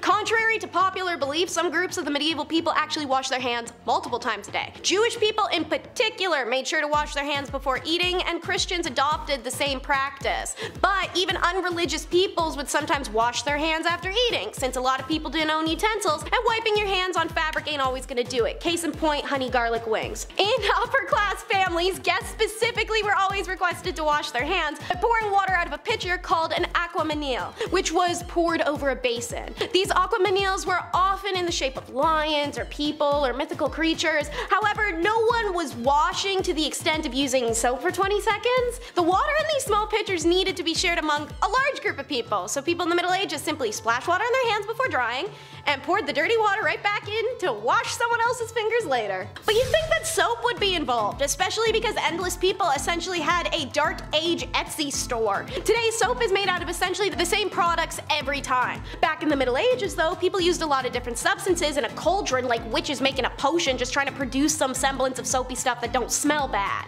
Most successful was a combination of lime, wood ash, lard and oil. Black soap, aka soft soap, gets its name from the dark color of the wood ash lye used to make it, and the cast iron it was often boiled in. Hard soap was made with high quality barilla ashes, which creates a light colored lye. Therefore, white soap quickly became equated with high quality hard soap. The stiff soap was then molded into cakes and bars, added dried flowers to the outer side, and the quality and scent of the soap changes depending on how wealthy someone is. Unfortunately, in case you didn't catch the keyword in there a few times, folks made soap with lye, which is so harsh it can remove skin if you scrub a little too hard. Next is how the world could have had toilet paper faster if they weren't judgy wipers. China had toilet paper figured out as early as the 6th century, making small squares of rice paper that would decompose into the ground and take the feces with it. Pretty eco-friendly stuff. However, the Europeans found this to be horrifying because they thought it was disgusting that the Chinese only wiped without actually washing their backside with water. Meanwhile in Europe, they're using a communal sponge on a stick that sat in a bucket of water that wouldn't be changed all day, so please tell me which is more unsanitary and horrifying. In medieval Europe, people sometimes used devices called gonfas, or a gonf stick, as well as a torchicule, or a torch cut. The gonf sticks were sponges on a stick as described, while the torchicule was anything to wipe the bottom, like straw or moss or leaves or wood, you know, the basics. Who has time to care about eye bags though when you're walking around wearing a gag preventer nose bag? Even though medieval people clean their bodies a little bit more than you'd imagine, that doesn't mean the towns were sparkling clean. When you stepped outside, you came face to face with human waste, rotting food, and trash-riddled streets. Horses regularly relieved themselves on the street, as did the live animals in the markets, and so did the people. Also, animals just kind of died in places and people would leave them there. Add in the smell of mold from straw houses and the smell of diseased human or animal skin, and sometimes even corpses. These bad smells were at their worst in cities and large towns. Things were so incredibly smelly, people nearly gagged, especially when it all began to bake under the hot summer sun and heat. So in order to combat the smell, some people wore nose bags, which were fabric-like masks that were filled with flowers and other fragrances that would be able to help the stomach smell the streets filled with waste. Men and women would their noses in the nose bag, give them a huff, and life is good again. The lesson here, be thankful for breeze and use it. And of course, the weirdest for last, the ear spoon. Sounds promising, doesn't it? While nowadays people use Q-tips to clean your ears, which apparently we aren't even supposed to be doing, as cringe-worthy as it sounds, people use long wooden or metal spoons called ear spoons or ear picks to remove the wax. Ear picks were also frequently made of bone, ivory, and brass as purely utilitarian items. Archaeologists have found them amongst the Vikings primarily, where it was common for them to carry an ear spoon on a chain around their neck so that they never have to be without their little tool should they ever have to degunk themselves. Ear spoons were used by all levels of society in medieval and post-medieval England following the Tudors. The 17th century English knew about plaque, which they called scale, and they were encouraged by their doctors to scrape their teeth frequently. So these little doodads expanded to include that purpose. And how could I not mention that while a tailor normally would use beeswax to coat thread and make it stronger and easier to use, with no bees available, earwax would do. As gross as it may seem to us today, earwax was worth saving and selling. Number 10. Apple bobbing. Okay folks, time to paint a picture for you. I love doing this. It's a warm summer night. You're at the county fair. You've managed to eat enough fried food to feed a large family. And even more surprisingly, you've fit into those blue jeans. They're tight. The sound of carnival games and people having fun pollutes the background. That's when you see her. She's tall, blonde, and is wearing a pair of cowboy boots. Yeehaw. She calls you over. There's an apple bobbing game. You've never bobbed for apples before, but to impress the pretty lady in cowboy boots, you go for it anyway. You fail, and now you're cold, wet, and ladyless. Yes, this fine American carnival game gets its roots from the Middle Ages. It's simple, fun, and no matter what time period you live in, sometimes it was even used as a form of dating, which is kind of weird actually. Names were written on the apples, kind of like speed dating, and then you'd bob for them and then you'd go off of whoever's name was on the apple. I've done it before. I'm not very good at apple bobbing. And now I'm just cold, wet, and maidenless. Number 9. Kitty bonfire. This is the worst. Yeah, I've talked a lot about a lot of naughty stuff in my time here as the king of the hive, but this one, it just sucks, dude. Look, we've all been bored before. I have too. Have we all done stupid things when we're bored? Yes. Remember Roman candles? You point them at each other, you shoot the fireworks at each other? Some of you done it. Don't lie to me. I know you did. Sure, that's just a part of growing up though. However, growing up in the Middle Ages, and more specifically in France, they like to have barbecues. Except it wasn't delicious mouth-watering ribs or chicken, it was cats. And it wasn't for eating, but just for entertainment. Yeah, just for a good old laugh. Don't have time today, but I've got a great story about a stray cat. Maybe I'll use that for my first stand-up routine, we'll see. But regardless, I'm just trying to have fun in this one because it just makes me sad. Let's move on to the next one. Number 8, mob football. Football is the world's sport. Name a country, they probably have a team in it. And Canada might even bring the cup home this year, boys and girls. Now that would be cool. However, the billion-dollar sport was nothing close to what it is today. Football has rules, regulations, and athletes performing at peak performance. Ronaldo was one heck of a player. In medieval times, there were no rules on how many players there could be. Sometimes it was even whole towns versus one another. The ball? Well, not something you can find in the back of your favorite department store. It was an inflated pig bladder. Ugh. The only goal was to get it to the other side with any means necessary, which oftentimes meant it was going to get physical. A lot of beating and whatnot, a lot of hitting. Not very good, don't do that. I'll stick not playing that sport, thanks. Number 7, public delifing. There were jails and dungeons in medieval times, sure, make no mistake of that. However, a lot of times sentencing for crimes would often lead you to losing your head, where a large sweaty man, such as myself, wearing a black cloth mask would take a very sharp axe, sword, or any other sharp utensil of war from the war cabinet and liberate your head from your shoulders. Thing is, some folks would come out to watch this, as this was apparently a form of entertainment. I mean, why not, I guess, sure! Sure, it's friendly family fun. Bring the youngins, mom, dad, grandma, grandpa. Pack some sandwiches just to make sure you stay out of the splash zone. Yeah, I don't know why they did that. That was pretty common. That's weird. Number 6, Wario shoes. Fashion. I'm not a fashion guy, and I don't claim to be. I don't have the cash flow for it. But one day, I swear, if I got the do-re-mi, it'll be leisure suits and Frank Sinatra every time I sit down to eat a meal. Gotta have those shoes to match that Frank energy. Shoes that say, yes, I'm moderately talented and handsome and have a great following, but I have some shady connections to the Italian mafia. Villain energy. Well, what's more villainous than a pair of Wario shoes? Yes, some medieval shoes were big and pointy and sometimes floppy. It was a sign of wealth, class, prestige, and the calling card of a portly Mario doppelganger. Surely you might not even wear these bad boys outside, but that's because you trip and fall, and I wouldn't want to trip and fall out there. I feel like any injury back then is not good for your health. A cut could kill you, you know? You don't want that. Number 5. Groom of the stool. Nowadays, higher ups in the office, they have assistants, you know, to grab your coffee for you. Maybe they answer some phone calls, keep the business running while you're off, you know, doing your businessman stuff. Assistants are vital today. The groom of the stool, though, that was a bit much. We have some labor laws put in place now. I don't think we're gonna see any online ads opening for a groom of the stool. We'll see though, fingers crossed. It had good benefits. Back in the Dark Ages, this role was vital and respected. It was created by King Henry VIII, and this role was to assist the king, and specifically assist his bowel movements. You had a box that you carried with you at all times. That's where the magic happened. The dark magic happened in this box. You would literally follow the king around until he needed to go to the washroom, until he needed said box. Porta potties weren't a thing back then, and there's no way you're going to catch that king squatting in the woods. In fact, you wouldn't even catch that king wiping his own behind.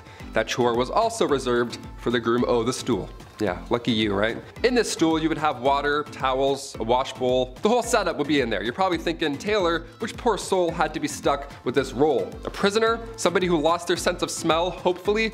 No, only sons of noblemen could take on this role, and in doing so they also gain access to every room in the castle, tons of clothes, any bedchamber furnishings, you name it, and of course a high pay. Always helps. Thank God. That's maybe the worst job in history. Maybe. We're almost there, you'll see. Number 4, divorce lawyers. If you've seen Game of Thrones, you've heard of trial by combat. That was the norm back in the day, you know, you fight for your freedom, that's great. But what about divorce by combat? What in the Mr. and Mrs. Smith is happening? Was this real? I can't believe this. If you and your significant other weren't getting along in the Dark Ages, instead of, you know, dishing out thousands on couples therapy and signing all that paperwork and getting it done with and going your separate ways, no, instead they would battle each other, like combat. It was an organized event too. It had restrictions in place for the husband. It's pretty hilarious to think back on. Like the husband would have to stand in a hole with one hand tied behind his back, while the wife ran circles around this hole with a sack full of rocks. A sack full of rocks, how intense is that? That's why you don't cheat in the Dark Ages, Lancelot, okay? Just take the barn, take the horse, take it all, I quit. Get me out of this hole, untie me. Number 3, toshers. Toss a coin to your tosher, here we go. This was one of the worst jobs back in the day, and it wasn't even a legal job.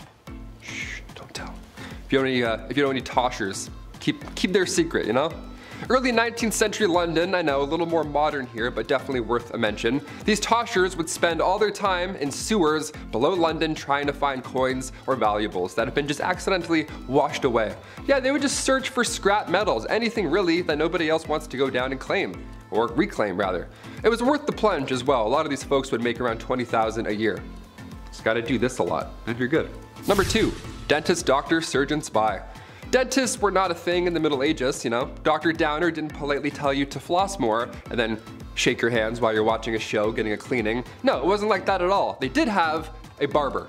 They had one guy, he did it all, a barber from the Dark Ages. Yeah, this appointment is gonna suck, my friends. Cavity, toothache, maybe you accidentally bit a rock, chipped a molar. They would only pull these teeth, that was the only solution. Barbers were responsible for cutting hair, pulling teeth, bloodletting, you know, the classic 3-in-1 appointment we all have to do every month. Doctors were seen throughout history and they've seen a lot of horrible stuff. Back in the 1500s, patients were walking in with an arrow sticking out of their legs. Yeah, instead of cutting the tip off and pulling the opposite way, the arrow remover would come in and then, you know, cut into the injury, opening it more. That's always great. And then you would hold it open and then you'd pull the entire arrow back out of your leg. Yeah, what a fun job. Or chest. Wherever the arrow went, you had to figure that out. This poor soul. And finally, number 1, the rat catcher. Another Game of Thrones classic. If you're a rat person, I know there's a lot of people who do like rats, like rat tricks, and they have like cool rat friends. That's awesome. I'm not one of those people. I'm not bashing you, but I am bashing this job. This would suck. First of all, rats as a medieval punishment was horrible. Where do I even begin with this one? This was one of the worst punishments for the rats as well. This is a 2-for-1 when it comes to pain. A rat trap involved a man being tied down to something and then a metal enclosure would be strapped to his abdomen or chest. And then inside this enclosure, they were rats. And they were also like tucked away. And then historically, they would heat the metal enclosure and the rats would panic and try and get out and they would chew through the softest part, which in this case was your chest or abdomen. It was horrible. It was an absolute nightmare. But these rats had to come from somewhere, or rather someone. As the name hints towards, rat catchers are one of the worst jobs you can have in, or rather out of a castle. It's an important role, you know, just like being a fool or a literal walking, talking toilet. There needs to be a chasseur de rats. Back in those times, rats and mice were the leading source of spreading disease, and with these castles being big and dark, there were probably a lot of them hiding. Black rats were a common household problem, so we need to get those out. So in comes the well-respected rat catcher. These guys would sometimes try new spells to get rid of the rats. Wasn't always helpful, wouldn't work. More often than not, didn't work. So poison powders were the next main trick here. Also, the Pied Piper, he was an OG. Historically, he would do a musical number to exterminate your pets. If anything, he should be getting a bonus. Any rat catcher, actually, today or back in the Dark Ages, you deserve a bonus, my friend. You're a brave soul. At number 10, Groom of the Stool. There were a lot of really horrible jobs back in the Middle Ages. I mean, these people literally took any task you could think of and turned it into an actual profession. From fetching water from the nearest stream to handing drinks to people, everyone had some kind of job. But with that said, some jobs were worse than others, and here's one of them. The Groom of the Stool was a job created during the reign of Henry VIII, where the role was to monitor and assist the king in his bowel movements. They would carry a commode around at all times, waiting for the king to do his business, and they were also tasked with monitoring the king's diet and meal times, and would organize the king's days around his break times. They were also tasked with undressing the king for him to do his business, and it's also been suggested that they would have to, quote, cleanse the royal posterior as well. You know you're well off when you hire someone just to take care of your bodily business. Talk about a crappy job. At number 9, kissing sheets. For thousands of years, one of the biggest threats that people of royal or high status had to worry about was being taken out by their enemies. Monarchs worried about the threat of being poisoned by their enemies, as it was one of the most common methods of offing someone. So they thought of an array of precautions to take in order to prevent being taken out by some kind of spicy death sauce or something. Many monarchs hired tasters to try their food before it was given to the king to make sure it wasn't poisoned, but some monarchs were also afraid of being poisoned through something that they touched. This is why Henry VIII hired someone with a very important job to make sure that his bed wasn't poisoned. The person who was tasked with making the king's bed was also required to kiss every part of his bed every morning. They would kiss the pillows, the sheets, and blankets to prove that someone hadn't smeared poison on it. The king was also concerned with people poisoning his clothes too, as well as his sons, and so they would be tested for poison before they got dressed. Henry VIII was really out here providing employment for just about every weird task you could think of. Before we carry on talking about some of the strangest professions from back in the Middle Ages, why not take a moment to leave a like on this video if you're enjoying it so far, and while you're at it, consider subscribing to the channel to see more videos like this one. At number 8, leech collector. Back in the Middle Ages, things were still quite underdeveloped, like medicine for example. In our last video, I told you guys about alchemists who, at the time, were pretty much the ones who sought out cures for different ailments. Because science wasn't really known to them back then, they tried using whatever they could find to create cures, and one of the most common things that were used in medicine were leeches. Now, as we've learned by now, anything could become a job in the Middle Ages, and so gathering leeches became a profession. What's even weirder than the fact that finding leeches was someone's job is the method of how they collected those bad boys. Leech collectors would wade into the water with bare legs and wait for the leeches to come to them. They would swish around and try to gather as many leeches on their body as possible. They would then get out of the water and pry the leeches off, putting them into a bucket and selling them to people in town like barber surgeons and other medical professionals. Now, I can't say I've ever had a leech on me, so I don't really know what it feels like, but I can imagine that it's an uncomfortable feeling, so to have a bunch of them all over you must have been a nightmare. At number 7, fuller. Wool was a very important part of life for people back in the Middle Ages. They were able to make all sorts of things out of it, and because it was waterproof because of the natural oils in the wool, it made processing the wool quite easy. But soon people found out that whatever they made out of the wool ended up being quite coarse and frayed easily. They figured that if they removed the oil from the wool, then it would make the overall product a little nicer, which it did, but the oil removing process definitely wasn't pleasant. Back then, in order to get the oils off wool, people called fullers would process the wool by pouring stale urine over it and then stomping on it. They needed some kind of alkaline solution to dissolve the oils, and urine was the best and most abundant solution. What makes this extra gross though is the fact that when it came to big batches of wool, they would have needed the urine of a bunch of people to get the job done. So that means that the fuller would have been sloshing around in the urine of like half the town. Gross. At number 6, ostiary. In the Middle Ages, religion played a big part in the lives of the people, and there were actually quite a few jobs centered around having something to do with the church. This is true with ostiaries, who worked almost like a secretary for the church. This position was normally held by a man who wanted to move up in the church's hierarchy. He was basically doing a menial task to butt kiss his way to the top. Ostiaries were tasked with being kind of like a church bouncer. They would make sure that unbaptized people didn't come into the church during certain times, and they would also man the doors during baptisms. This profession was based on the Roman habit of having a slave guard the doors of their master's house. Number 5. The Great Charter. Ah yes, time for some peace. Well, kinda. A peace treaty, the initial document containing specific grievances under King John's rule. The year is 1215. Since these animals can't follow the rules, maybe we need to jot up some rules to follow ourselves. A document setting out the laws and limitations for the common man to King John himself. A legal system written down so that there are clear do's and don'ts to follow, like no free man shall be seized, imprisoned, dispossessed, outlawed, exiled, or ruined in any way, nor in any way proceeded against except by the lawful judgment of his peers, and the law of the land. Write all that down. Please write it down. Laws were important, and sometimes people needed to face the music. After John's death, the government of his son, Henry III, revised the document in 1216, dumbing it down in a little less strict and churchy book of rules type way. Less hearsay and more evidence kind of laws. Of course, still in folio, so V's were U's and L's were also the number 1, so a little confusing sometimes to say the least. Number 4. Templars. The poor fellow soldiers of Christ and of the Temple of Solomon. I feel like you have to say that with a deep voice or it sounds weird. The Knights Templar, aka the Order of Solomon's Temple, or simply the Templars. Basically a Catholic military order group of one of the most wealthiest military groups in all of history. No pressure. Founded in 1119, based out of the Temple Mount in Jerusalem, a couple hundred years of this Navy SEALs type organization. Endorsed and encouraged under the Roman Catholic Church of Pope Innocent II.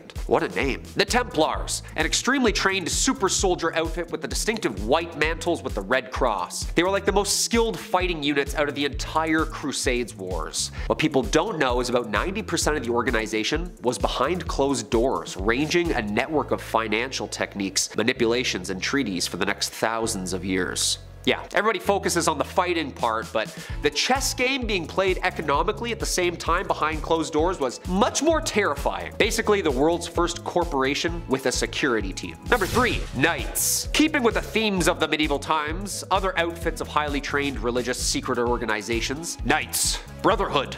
fighting, all that good stuff. Another knightly order. The Order of Brothers of the German House of St. Mary in Jerusalem, also commonly known as the Teutonic Order. 1,000 years ago again. Kind of like the Templars being a Catholic religious institution founded as a military society. We're talking 1190 in Jerusalem. It was formed to aid Christians and protect them in the Holy Lands where they would establish hospitals and churches. The order, more of a small voluntary outfit made up of mercenary military memberships. Basically old dogs who could still fight were looking to do some private security work. The Teutonic Knights were rich too, which led them to hire older and more experienced mercenaries from all parts of Europe. Dude, this is where all these secret societies started, huh? Couple initiations, couple tattoos, couple secret scars. A religious mercenary group who would just truck through Europe, swinging swords in the name of God. What a time. Number 2, jesters. In the 12th century, the title of fool began, aka the jester was born. A paid career of mockery,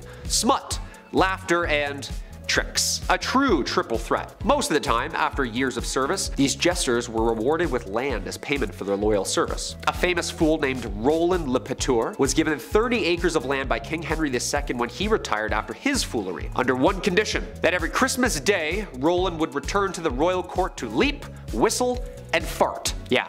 Just a whole year to write a 7-minute banger of a set. No pressure. But it wasn't just farts and jokes for these guys apparently. Jesters also had a huge role in battles. At war, their job was to wage psychological warfare, boosting the morale of their side the night before with laughter, parties, and stories. And in the morning, when the two armies met, the jesters would ride or run between them, calming the nerves of their own side and men by making them laugh, singing silly songs of course, and insulting the opposition. Yeah, just chirping the other team. This was a ballsy tradition. And most of the time, unfortunately, they were captured and sent catapulted back with a message from the other side. Imagine just taunting 5,000 bloody drooling men hopped up on IPAs and no sleep, just mocking them, like, to their face.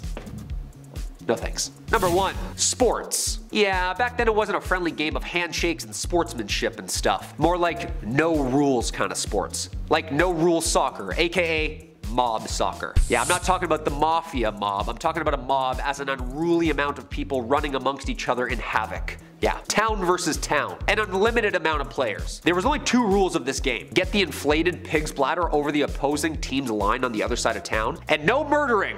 Yeah, no murdering. Okay? So this is rugby. This sounds a lot like medieval rugby, doesn't it? This game was played competitively and eventually outlawed even at Oxford University in 1555. Secret fraternities and training areas were all agreed on by each organization. The game got so competitive, bloody and out of hand, it was eventually banned at tons of different times in England. Quote, "There is great noise in the city caused by hustling over large balls, from which many evils may arise, which God forbids. We command and forbid on behalf of the king, on pain of imprisonment, such a game to be used in the city in the future." Damn. Like band, huh? Thankfully the game of football has calmed down over the years. Yeah, right. Just go to a Manchester versus Liverpool game. At number 10, water carrier. These days, we have it so easy. We have the internet at our disposal to learn about pretty much anything, we have cars to get us from point A to point B, and all of our resources are close by. We get food from the grocery store and water from the taps in our houses. But back in the Middle Ages, things were a lot tougher for people, and they had to go through a lot just to get basic life necessities, like water for example. Getting water to people wasn't as easy as you might have thought, and so that's why getting water became a whole profession. In a medieval city, you lucked out depending on the area that you lived in. If you lived close to a river or stream, then you could get all the water you wanted and pretty easily too. But if you weren't so lucky to live near this resource, then you might have had to hire a water carrier to fetch it for you. People sought out strong young men to become water carriers for them, and as the name implies, they would get paid to go to the nearest source of water and bring it back for their employer. This profession became pretty popular in the late medieval period in London, and by this time so many people were working as water carriers that they created their own fraternity. At number 9, town crier. I'm sure you've heard of the town crier at some point in your life, right?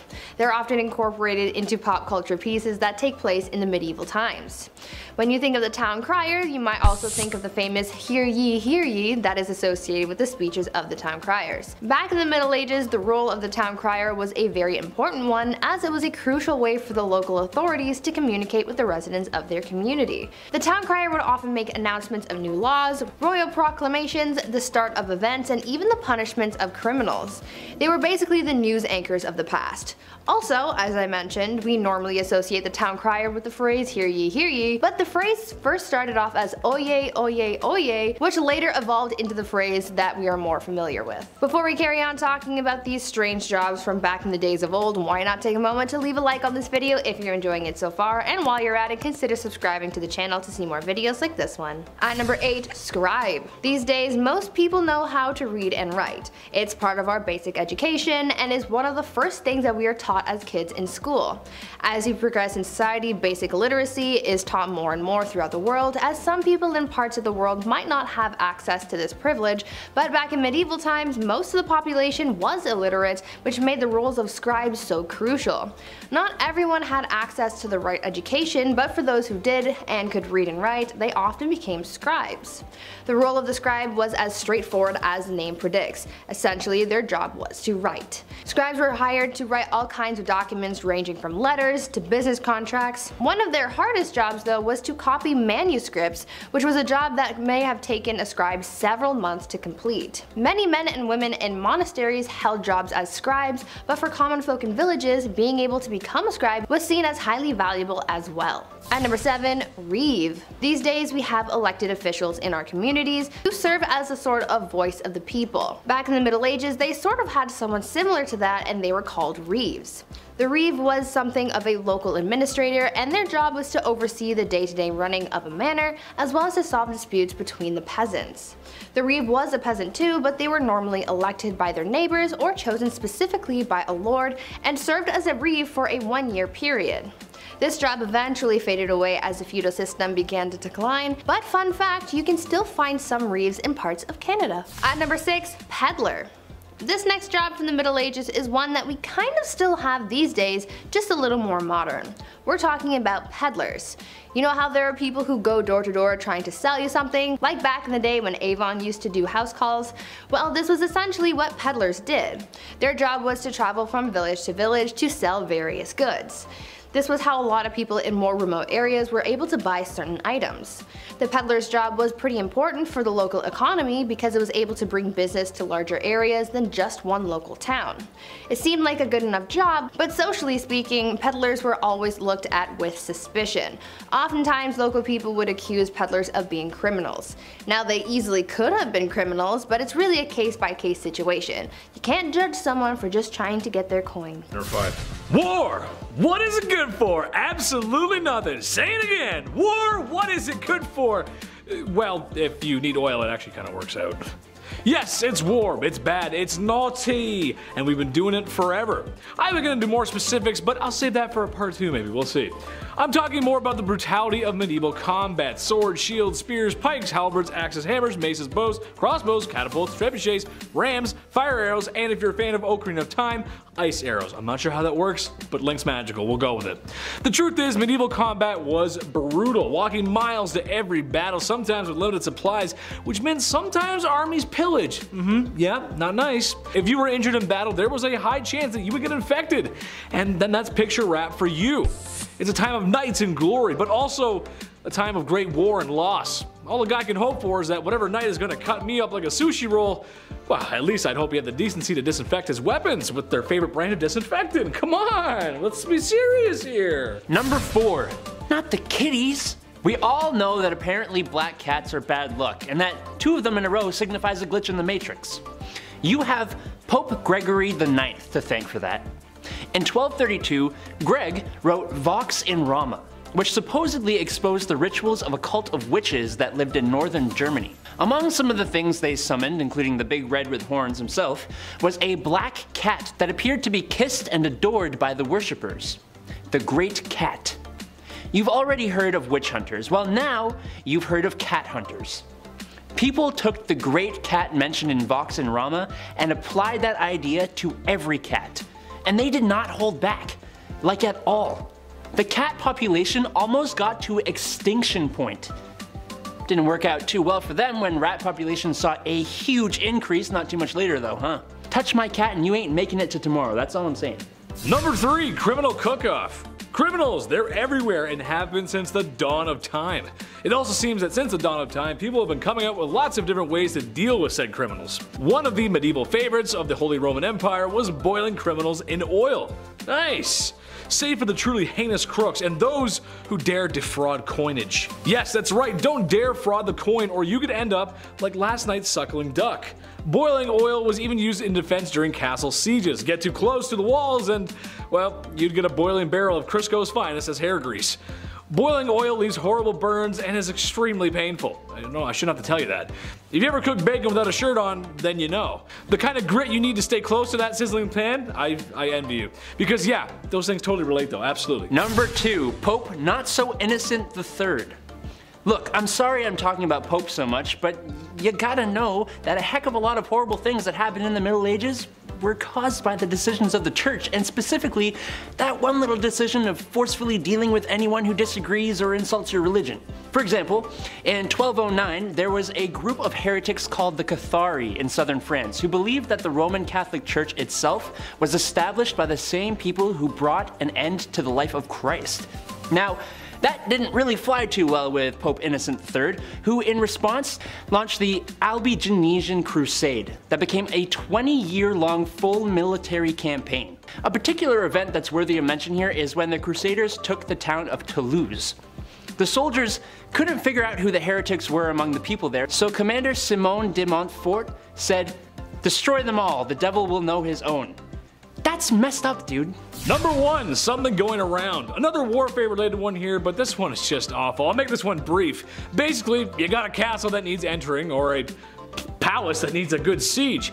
You get your catapults ready, you load them up with the secret sauce. And by that I mean these bad boys were loaded with the latest commoners who had succumbed to the bubonic plague. Yes, they were launching plague bodies over walls in hopes that it would make the enemy sick. And sometimes they would even fling some poop over there. Oof.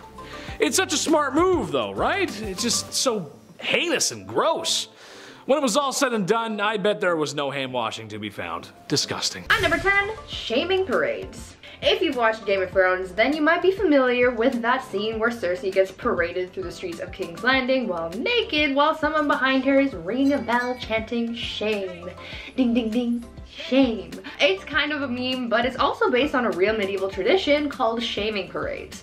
For years, people have loved shaming others. I think it's kind of human nature at this point, and obviously back then, they didn't have social media to use as their preferred method of ripping on someone, so they got creative. Depending on what the accused did, their punishment would vary, but the one thing that stayed consistent was them being paraded through the streets for everyone to watch. Specific punishments were given for specific crimes.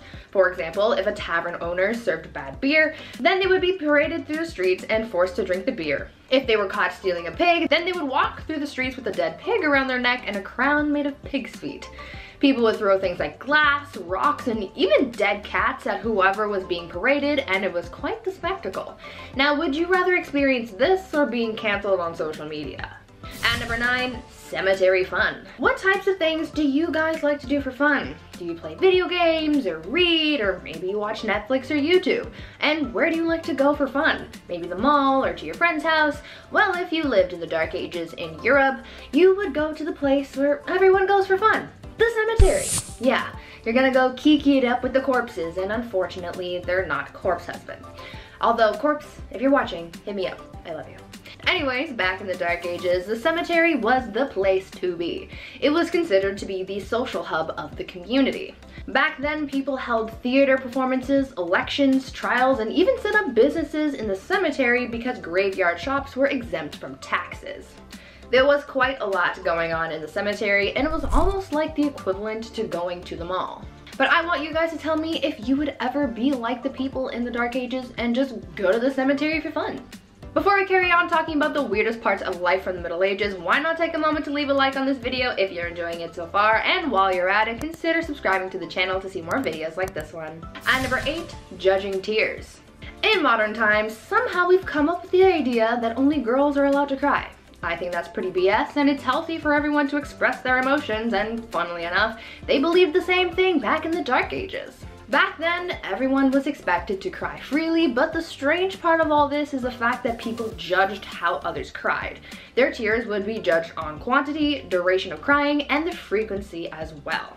They took their tears pretty seriously. Obviously, when someone was crying because of some kind of loss, it was nothing, but if they saw someone else crying for a different or unexplained reason, this was believed to have been different kinds of tears, which they called the gift of tears. They believed that this was a sign that someone was thinking of Jesus and his suffering, and that they were so overwhelmed with emotion that they would be moved to tears, and this was also considered a gift from God.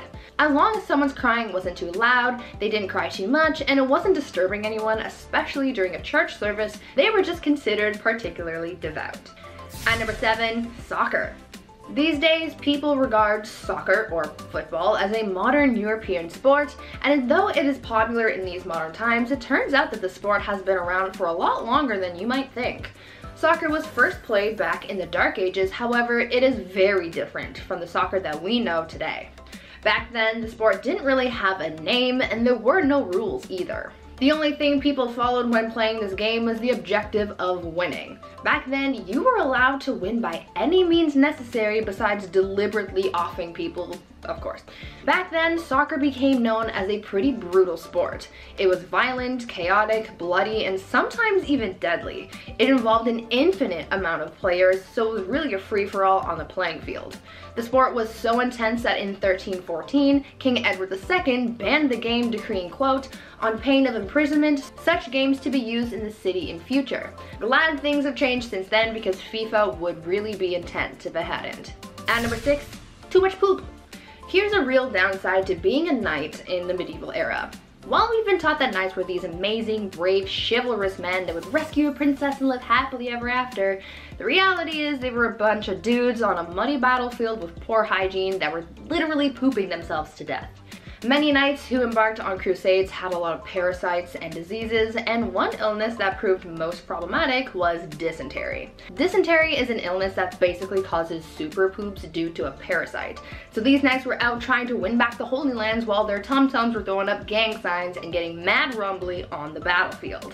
It is believed that these knights contracted dysentery through drinking tainted water, and because medicine was basically a myth at this point, once you contracted dysentery, you could basically kiss your life and your stomach contents goodbye. The most famous case of death by butt explosion was from the 7th Crusade, where Louis IX had contracted dysentery and had his pants cut because he was tired of having to pull them down every time he felt a rumbly in his tumbly.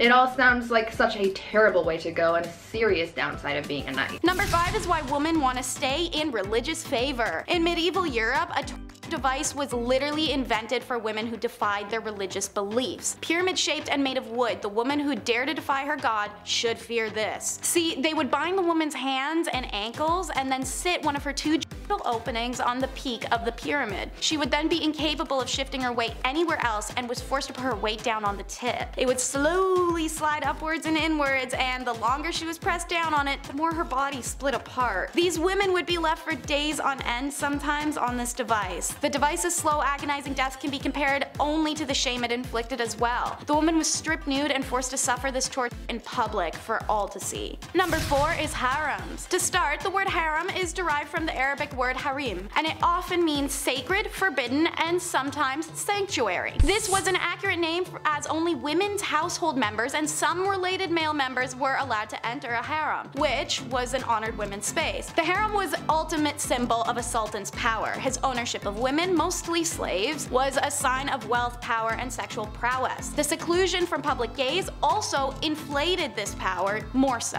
But a royal harem could be a place of filth and stink where chaos and emotions ran high. This was the price of being property, used by the emperors and his sons. You could either be favored or so hated that one day you vanish and rumors of your exile whirl amongst your peers. These ladies usually did not have the liberty to move out of the harem as they liked, but inside the harem they could move around as they pleased. There was no sisterhood in them either. Socializing amongst themselves was usually not friendly, and jealousies were shown directly. Makes sense, as status and position of authority in the harem were determined by the place that they had in the emperor's favor, and to give the king his first male child was a great competition in this regard, resulted in unpleasantness through the royal harem. Everyone tried their best to please the emperor and turned her bad qualities like jealousy, aggression, or short-tempered attitude onto other women. Seeing as many of these women were stolen from outside the empire, let alone inside, frustration with language barriers superior and culture clash was also a huge source of contempt. Sometimes the women would lie to the sultan to have others disposed of, or they'd simply gang up on one another. Regardless, harems were places of drama, inequality, and a race to be favored as a ticket out of sexual servitude. Hidden sexuality is number 3. There were plenty of mainstream laws in medieval and Middle Europe against male homosexuality, and while it wasn't considered as serious, lesbianism still posed a threat to the ideals of a male-centric societal order. A law written in 1260 France stated that women caught engaging in homosexuality shall undergo mutilation on her first and second offense, and on her third she must be burned. This is one of the only laws to specify consequences for lesbianism, but the 13th century and Christian perspective of sex radicalized further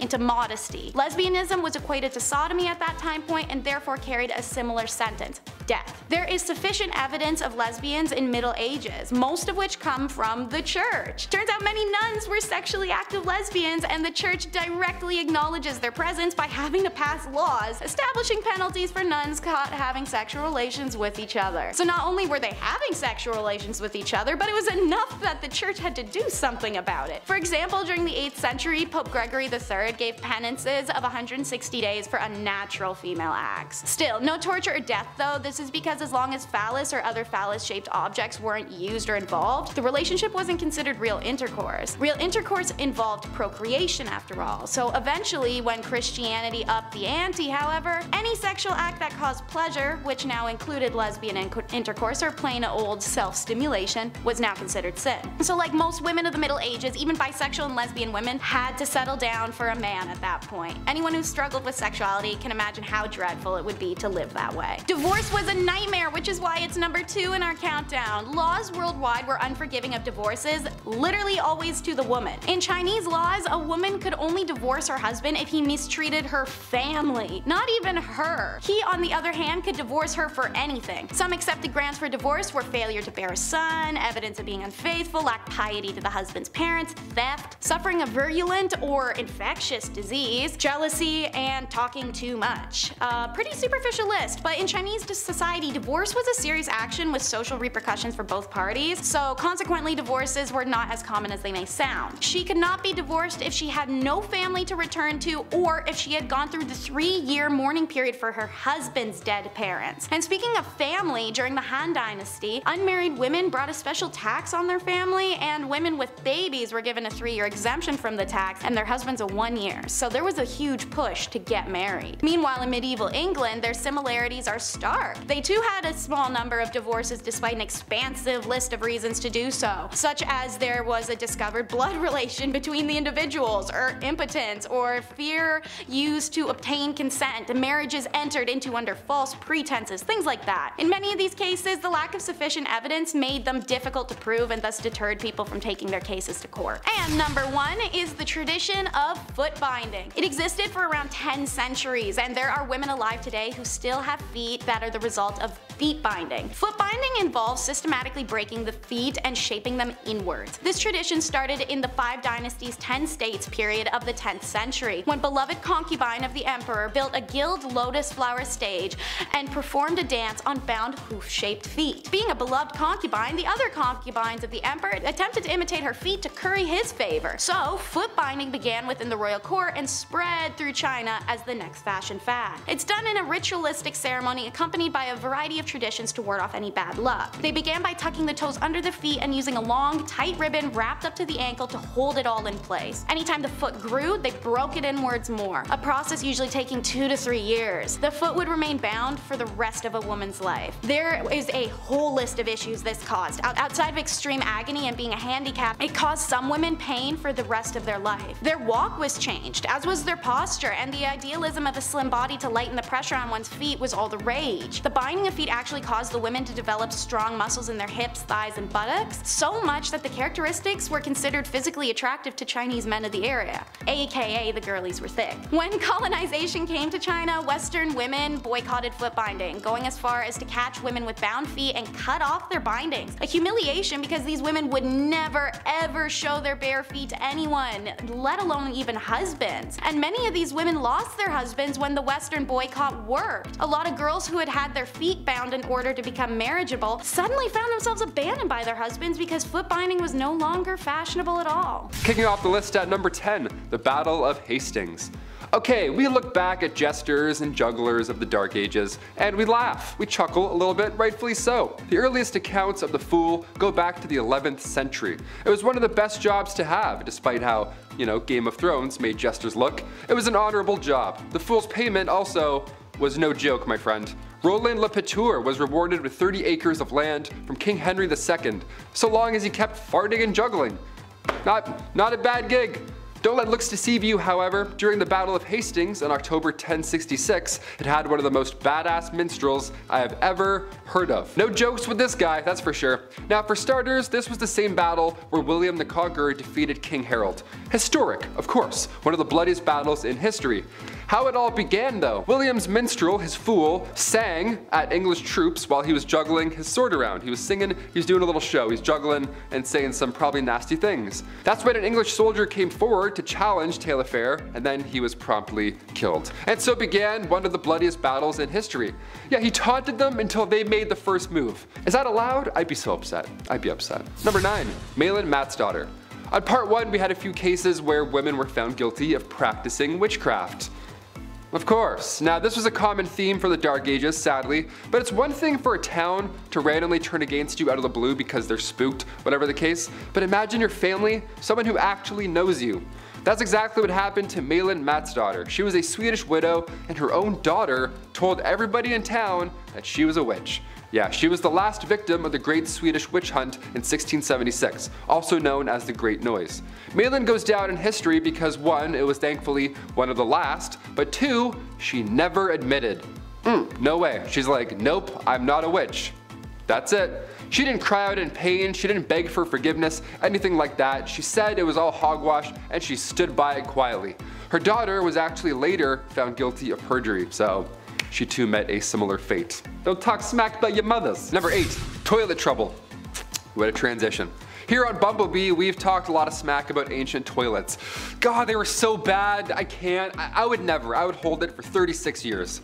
Apparently, these things could also take lives. Yeah, in the middle of the summer, nobody around you, you could have been a victim to a medieval toilet. Yeah, how does that happen? Let's talk about it. In 1523, a Cambridge baker named George Duncan, he went out to the cesspit and the guy sadly fell in. Now, normally you could just crawl back out, sure, but this fateful day, Duncan was quite intoxicated. The poor guy suffocated in his own. What a horrible way to go out. One of the worst ways to go out. Number 7, pole vaulting. This is one of the most impressive sports to exist. We do not talk about pole vaulting enough. Pole vaulting is insane. Just guy with a stick over a building? Are you kidding? That's Mario physics. Today we admire athletes like Sweden's Armando Duplantis. This guy broke the world record at the 2020 Olympics. He leaped over 6 meters with a stick. Back in the Dark Ages, however, this was not a sport. No, this was your commute. The day pole vaulting was born was supposedly Christmas Day, December 25th, 1521. A Christmas miracle. Now we have pole vaulting. A laborer named Robert Baker was heading home from the church. It was Christmas, he was tired, he decided to take a shortcut over a pond, so he grabbed a long pole and voila, he just made it. Now, don't try this. We don't recommend this as a travel option, obviously, because later on, Baker's pole ended up snapping mid-leap and then he ended up drowning. Sadly, yeah, the poor guy bridged to Terabithia himself, so I wouldn't recommend pole vaulting. Number 6, the iron chair. Not to be confused with the Iron Throne, although I'm sure that seat isn't quite comfortable either. I have a funny back, you know, I gotta sit, ooh. There we go. Heard a crack in the mic. The iron chair was a device used in medieval punishments. Yeah, it sounds crazy to say, but this one seems more tame compared to some of the other devices used, you know? Like I mentioned the ducking stool in part 1. That was bad. This one's more Viking. This one's actually pretty brutal. These spikes don't look like much upon first glance, but they easily can poke through your skin. The chair is actually designed to pierce through the skin without hitting any vital organs. So you had to sit still. Definitely had to sit still. You know, I actually lied to you guys. The more I explain this one, the more I think it's the worst of the worst. I guess this is why they call it the Dark Ages. Oh my gosh. Number 5, teeth worms. Awesome. You have any cavities? Now you're gonna be looking this whole video. Dentists weren't common back in the Dark Ages, but they did have a barber. So I guess we're good for a few hundred years. This guy did it all. Cavities, toothaches, teeth worms, gross, you name it, he'll pull it out violently. Barbers were responsible for cutting hair, pulling teeth, bloodletting, Your classic 3-in-1 appointment right there, really all in 10 minutes or less. Instead of brushing with tooth tunes, back then you would rub your teeth and gums with a rough linen. Yeah, just grab an old shirt. It's an old dirty shirt. We're gonna brush up before school. Like you're playing a harmonica, only dirty shirt. A few recipes have been discovered since for pastes and powders to freshen their breath back then, you know. Otherwise, you were pretty screwed. You had nothing. We went from powdered charcoal to charcoal toothpaste all over again. What a weird loop we did. Mouthwashes were also made from herbs and spices steeped in wine or vinegar, so fresh breath guaranteed, no doubt about it. In our number 4 spot today, we have the stripes ban. We've all met someone before who seems to be concerned with what other people are wearing, and we jokingly refer to them as the fashion police. But back in the dark ages, you might come across some very real fashion police who are actually interested in fining you, should your finest tunic not be of the local dress code. Sometimes it wasn't even just a fine. Some serious fashion faux pas could lead to your imprisonment or even your death. Stripes were definitely a main culprit in these times, as striped clothing was seen as a garment of the devil. I'm not even exaggerating either. In the year 1310 in a French town, there was a local cobbler who was put to death because he had been caught in striped clothes. Yeah, we thought the tabloids were harsh, and I mean, they are, but the medieval fashion police were unforgiving. Not only were members of clergy not exempt from this rule, but neither were animals. Yeah, calling all zebras. Good luck out there, man. This is why zebras were called beasts of the devil, and yes, this is even though the people of Europe hadn't even seen them. Just heard tales of their striped nature. Number 3, no rules football. In honor of the World Cup coming to a close, we have to take a look at football back in the late 12th century. Yeah, what did that look like? Or feel like, rather. Instead of corner kicks and throw-ins, you could do anything you wanted to retrieve the ball from the opposing team. Yeah, anything. Left hooks, some kicks, some jabs, throwing rocks, anything, you name it. It was violent. No diving in these games, I'll tell you that for free. You didn't have to. There was also no time limit. There was also no limit to how many players could be involved. So choose your team wisely. Pick the biggest guy, pretty much. It's town versus town a lot of the time. There's a lot of emotions out there settled on the field. And in the middle of it somewhere there would be a soccer ball rolling around. I would call this a sport. Now finally, come 1314, King Edward II banned the game. And yeah, more than fair. All his civilians and citizens are dying. He's like, yeah, maybe not. Maybe it's not wise. I don't know. In our number 2 spot today, we have fast medieval marriage. There are so many messed up medieval marriage practices. We could do an entire video on just that. And in fact, we have. Go check those out. But while you're here, let's talk just a bit about them. Marriage in the medieval times was quick and easy, but also difficult to prove. If you and your loved one wanted to get married, all you really needed to do was say, "We're married!" and then boom, it's done. Of course, this led to a whole pile of those spur-of-the-moment type marriages, especially considering how sex before marriage was widely condemned in these times. You know, people are like, we're married now, let's do it. Well, I'm pretty sure many people who were divorced would have preferred if their marriages were this easy. This led to people, of course, taking advantage of this difficult to prove thing. Most especially women would often fall victim to a man who might want to take you as his wife for the night. But then the following day, after getting what he wants, he denied ever agreeing to the union of the two, if you're catching my drift. This is why many women tried to get at least one witness to union, just in case. And finally, number 1. Pointed shoes. This one's so fun. Whenever I see anything that's related to the medieval times, I always admire the attire, right? Especially the shoes. I hate buying shoes today so much. Now they're so specific. You got walking, running, trail shoes. They're always so expensive. Nobody does it like the medieval times anymore. Specifically, krakows. Krakows were awesome. They were the style of shoe commonly worn in the 15th century Europe that looked really ridiculous. They had the long, huge long nose that went up really high. They're so silly looking, maybe that's why I love them. These long-toed shoes first appeared in the 12th century, but the krakow, the thing is, these things were twice as long as your foot, and that was considered fancy back then. These meant business, so you better watch those ankles, Beth, alright? We're going into some meetings fast. They were named after the city that they were made in. Krakows were worn by everybody at one point, but as cheeky as it sounds, the longer the shoe, the more valuable you were. There we go. So it turned into a joke eventually, right? These things got way too long and it looked ridiculous. You ever walk around in flippers beside the pool where you do that big silly walk? That's the walk that everybody was doing in town, right? It was out of hand. They would be stuffed with horsehair or moss. Yeah, which is just as comfortable as Dr. Scholl's. Imagine stepping around in moss all day. Yuck. Also, sometimes a string would be needed to be tied from the tip of the shoe to your knee just to keep these damn things afloat. So everybody at one point in time in the medieval times looked like a Muppet tied to strings. How amazing is that? Do you own any Krakows? If so, how do we get our hands on a pair? I'm a size 11.5 Krakow.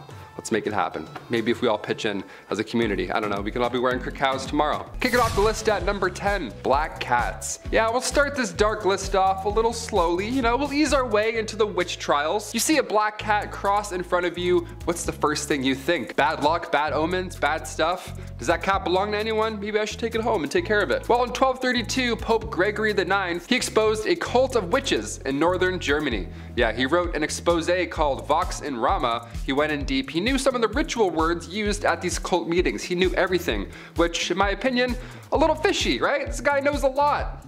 Were you involved, my dude? What's going on? He exposed the happenings, including the involvement of one black cat. They would oddly kiss it and worship it. Now at first when reading about this, I was like, oh no, the cat, what's gonna happen? No, it's good. It was cat worship in this way, which is odd, but better historically. The Pope did afterwards send hunters out to eliminate any cat in sight, so it is pretty dark and scandalous. The level of cats in the mid-1200s was almost at an extinct level. Pretty horrible, right? If only we had all those cats later on in 1347 when, you know, rats carrying the Black Death arrived. We definitely could have used a few cats, but witches. Number 9, flat earth. Okay, it's 2022. We can watch live footage right now from the International Space Station just whipping around us. We can fly to Australia in this day and age. We can have a window seat and watch the entire commute. But there's still a good amount of people today that believe that the earth is flat. How shocking is that? How scandalous indeed. The same guys who believed women were witches were also like, oh, of course the earth isn't flat. That's crazy. How conflicting is that historically? We think any time before Columbus, especially back in the Dark Ages, we have this general idea that they didn't know anything, specifically the scale of the planet or even the universe for that matter. We're still launching telescopes into space to record the edges of the galaxy. There's so much we don't know today, yet there's still flat earthers. Shocking enough, the Middle Ages didn't see many of those. In the 13th century, navigators were regarding the earth as a sphere, with 4 cardinal points as well. Even going back further, looking at ancient Roman days, in 77 AD, Pliny the Elder, the ancient philosopher, also agreed on the Earth's shape. It was common knowledge, dare I say, even in the Dark Ages. So if you know any flat earthers, send them this link, and then also send them a link of the ISS. I don't know. Number 8, red hair problems. Alright, if you're a redhead out there, I'm sorry about this one. I had to talk about it. History can be ugly sometimes, and more often than not, it doesn't make a lot of sense. Historically, urine has been used for the greater good. Teeth whitening, Roman laundry days, urine makes leather soft. We get it. The Spanish Inquisition brought with them the idea that red hair was a sign of witchcraft. Yeah, the sign of the devil himself. The manuscripts published at that time about redheads too didn't help. They were horrible. The Proverbs of Alfred warns against having a redhead as a friend. And then another manuscript, Secretum Secretorum, warns against using redheads as advisors. Yeah, not even a work friend. Sorry, Big Chud. 14th century manuscripts tell me that you're working for the devil, so now we can't talk to you, all because you have nice hair. Another manuscript from the 14th century believes that redheads are rarely faithful in both friendships and romantic relationships. Yeah, if you have a redhead partner, don't go through their phone, okay? Don't listen to the Spanish Inquisition, okay? Don't listen to the devil. They're not working for the devil, okay? They're just fine. They're redheads. Freckles as well. If you had freckles in the Middle Ages, good game. Number 7, Macbeth's curse. Every curse starts somewhere, okay? All you theater kids out there probably know about this one. I feel guilty talking about this. Here we go. There's a few things you can't say to an actor before a show, and oddly enough, good luck is one of them. Yeah, you're supposed to say break a leg. All these theater traditions you can't break, okay? You're about to go on and do Shakespeare and do like this huge monologue wearing funky shoes. You gotta be in the zone, okay? You gotta, you know, it's like game day. Even actors have their playoff beards, you know what I mean? It's like a ritual, you gotta stick to it. This legend goes back to 1606, the time of Macbeth's first performance. The actor playing Lady Macbeth died right before the show, sadly, so Shakespeare had to step in and play the part himself. Now apparently at this time, a coven of witches cursed the show. Yeah, since then there's been tales of real daggers being used in the show accidentally instead of prop daggers. The Astor Place riot in New York City back in 1849, that was caused by rival actors both playing Macbeth in their respective productions. There's also countless amount of stories recalling botched performances of the play, but what do we think? Is this the case of being in your own head and we just never dropped it, or is the Macbeth curse real? I don't know. COVID of witches cursing plays. That sounds pretty medieval. I hope it's not real. That would suck. I just got cursed. Number 6, witches curse. More curses. Let's do it. From the 1400s to the 1700s alone, there were around 50,000 individuals who were all found guilty of witchcraft and wizardry. And we all know what that meant. But how many of those were actual witches? Like, really, was this a real thing? Were any of them actually found guilty? Was any of them the Red Woman from Game of Thrones? Like, you know, did she do anything? We'll start with a woman named Mother Shipton. Mother Shipton, aka Ursula Southiel. She was a clairvoyant from the 16th century, England's greatest, if that. Her mother as well was a widely known witch, which is a little dark. But Ursula, she was good at her job. She was often compared to Nostradamus, so she was using her passed on abilities for the greater good. Again, greater good, the Middle Age greater good. She predicted the execution of Mary Queen of Scots, and she also predicted the internet. Yeah, in the 16th century, she predicted that thoughts around the world shall fly in the twinkling of an eye. It rhymes, so you know she was on a good streak. Mother Shipton actually passed away a peaceful death, believe it or not. She wasn't hunted down by a mob or anything like that. She was actually buried on unholy grounds in 1561, which is insanely bizarre for a witch at any time. And the fact that people compared her to Nostradamus and she wasn't, you know, shocking. Dare I say, we have a good one. A nice good one for a halfway point. At number 5, gong farmer. Now, even though there were simple jobs like being a scribe and carrying water to people, there were also some messy and not so glamorous jobs as well. This next one I'm about to tell you about was definitely one of the worst jobs that you could have. See, there was a time before modern sewers and plumbing were a thing. This was a pretty icky time because rather than waste being disposed of in sewers, they were deposited into a privy or cesspit. Now these things had to be cleaned out periodically, and guess what? There were people who were hired to do just that.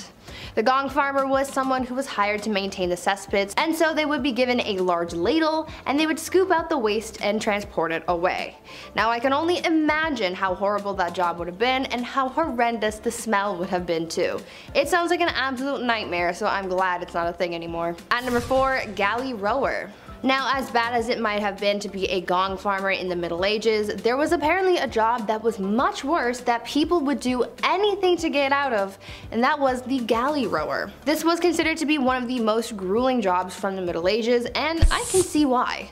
These people would be tasked with working on a galley and rowing a ship along with a team of up to 1,000 other people. Apparently, people hated this job so much that they would try and avoid being picked to be a galley rower at all costs. Many people would join the priesthood in order to become exempt from becoming a galley rower. Usually this job would go to the poorest peasants and even slaves, as it became more and more difficult to find people for the job. That was one occupation that everyone agreed was the worst. At number 3, cupbearer. Now this is a job that I wish was still around. Not because it's a great job or anything, but I feel like it could have been cool to have my own personal cupbearer so I could feel like a queen, you know? The job of the cupbearer was pretty self-explanatory. Their whole occupation was to serve the monarch their drinks. Now I know I said I would have wanted a cupbearer so I could feel like a bougie queen, but the cupbearer's job was a little more important than just serving drinks. See, there was always the fear that the reigning monarch could get poisoned because it was a very common act of treason back in the Middle Ages. The cupbearer was the only person tasked with serving drinks to the king or queen because they had to make sure that it wasn't poisoned, even if it meant tasting the drink themselves before serving it, just to make sure that all was well in the cup. A lot of trust had to be put into this cupbearer so they could be quite influential in the courts if all went well. They were risking their lives and safety doing a pretty basic task, but it was for the good of the realm. At number 2, alewife. Speaking of drinks though, let's talk about how the drinks got into the cups and who made them. In medieval England, women were mostly tasked with the practice of brewing ale, and they were aptly named alewives as a result. Alewives were very important not only for business, but also for the good of their families. Brewing was a quote, small scale, low investment, low profit, low skilled industry, but it brought success to a lot of married women as well as a substantial amount of independence, since this would have essentially been their business and their own source of income. These women would always be hard at work brewing because they sold their ale quite quickly.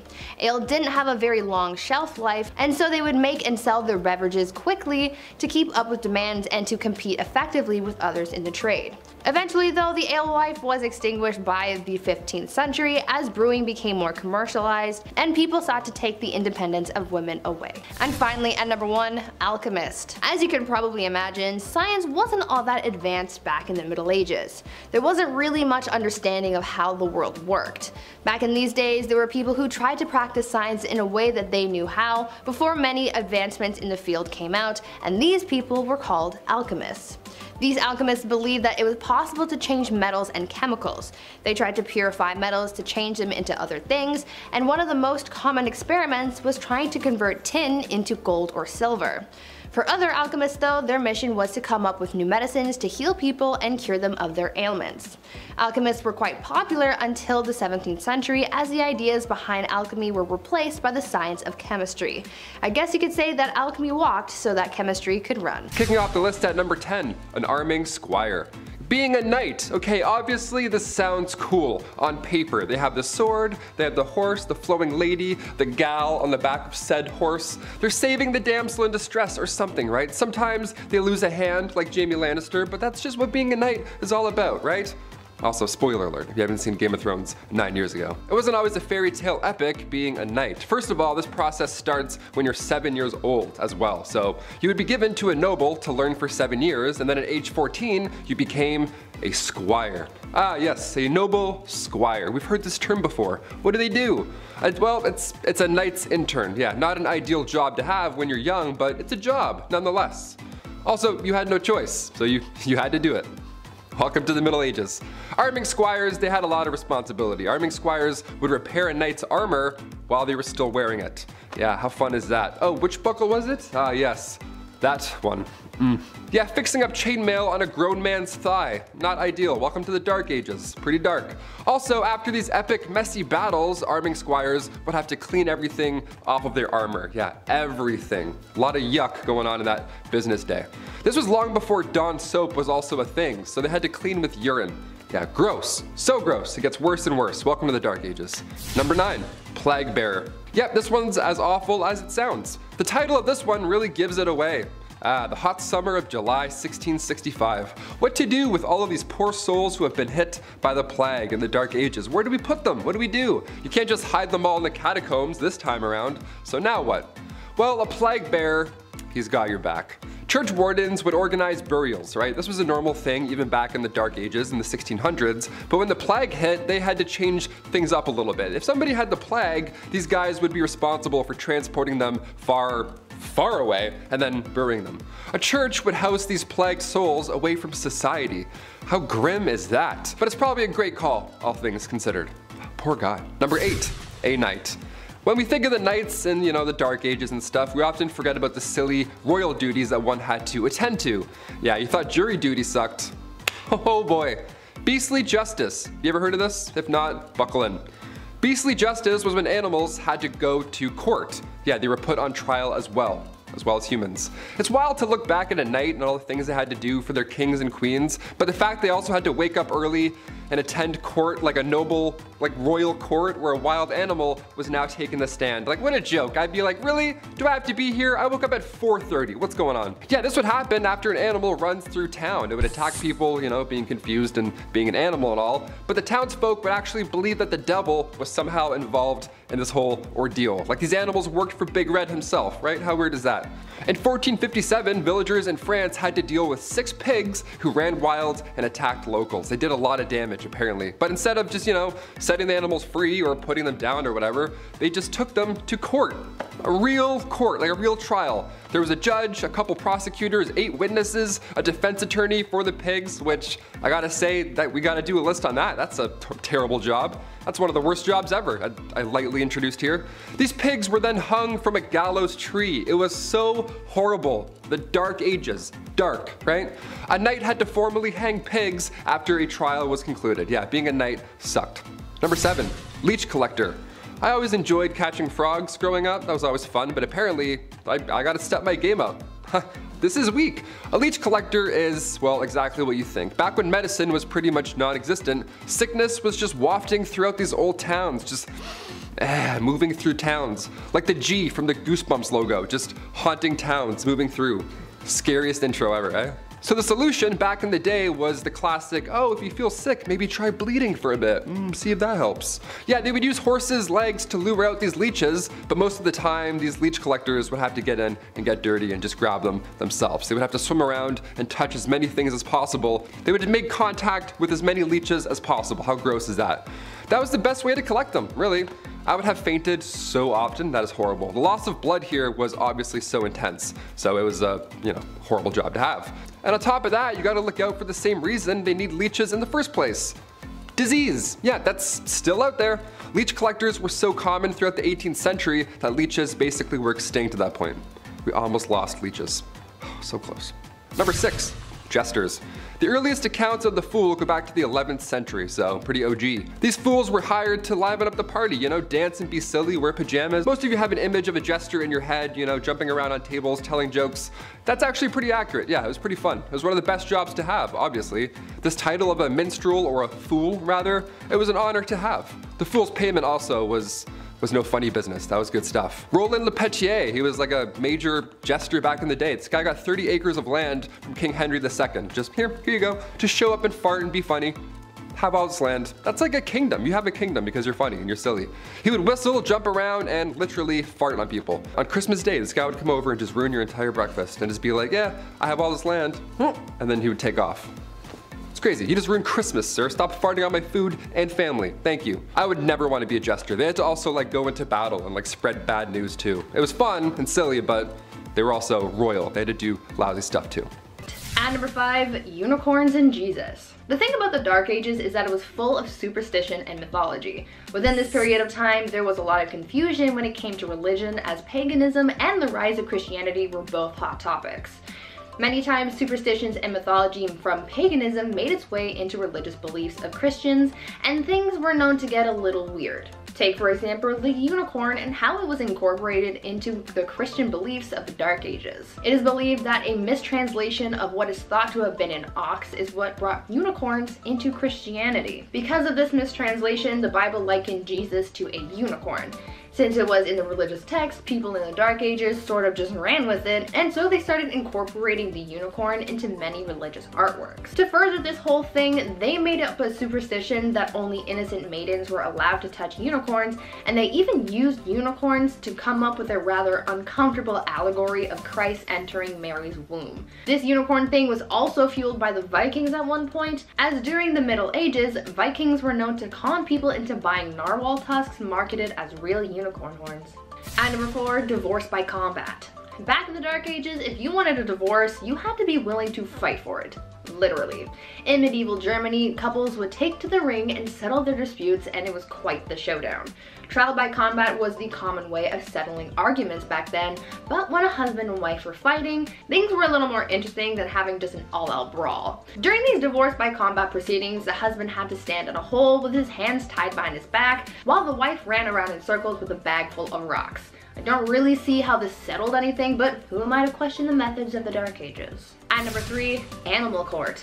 I think that one of the weirdest things about life in the Middle Ages was their legal cases. As I told you, their divorce proceedings were literally a trial by combat. They also found some bizarre ways of trying to see if someone was accused of witchcraft, and that was pretty dark, but the strangest court battles involved animals. Animals were sometimes put on trial back in the Dark Ages. All animals, from livestock to pets and even insects, were not safe from the law, and they would be put on trial if they were suspected of breaking the law.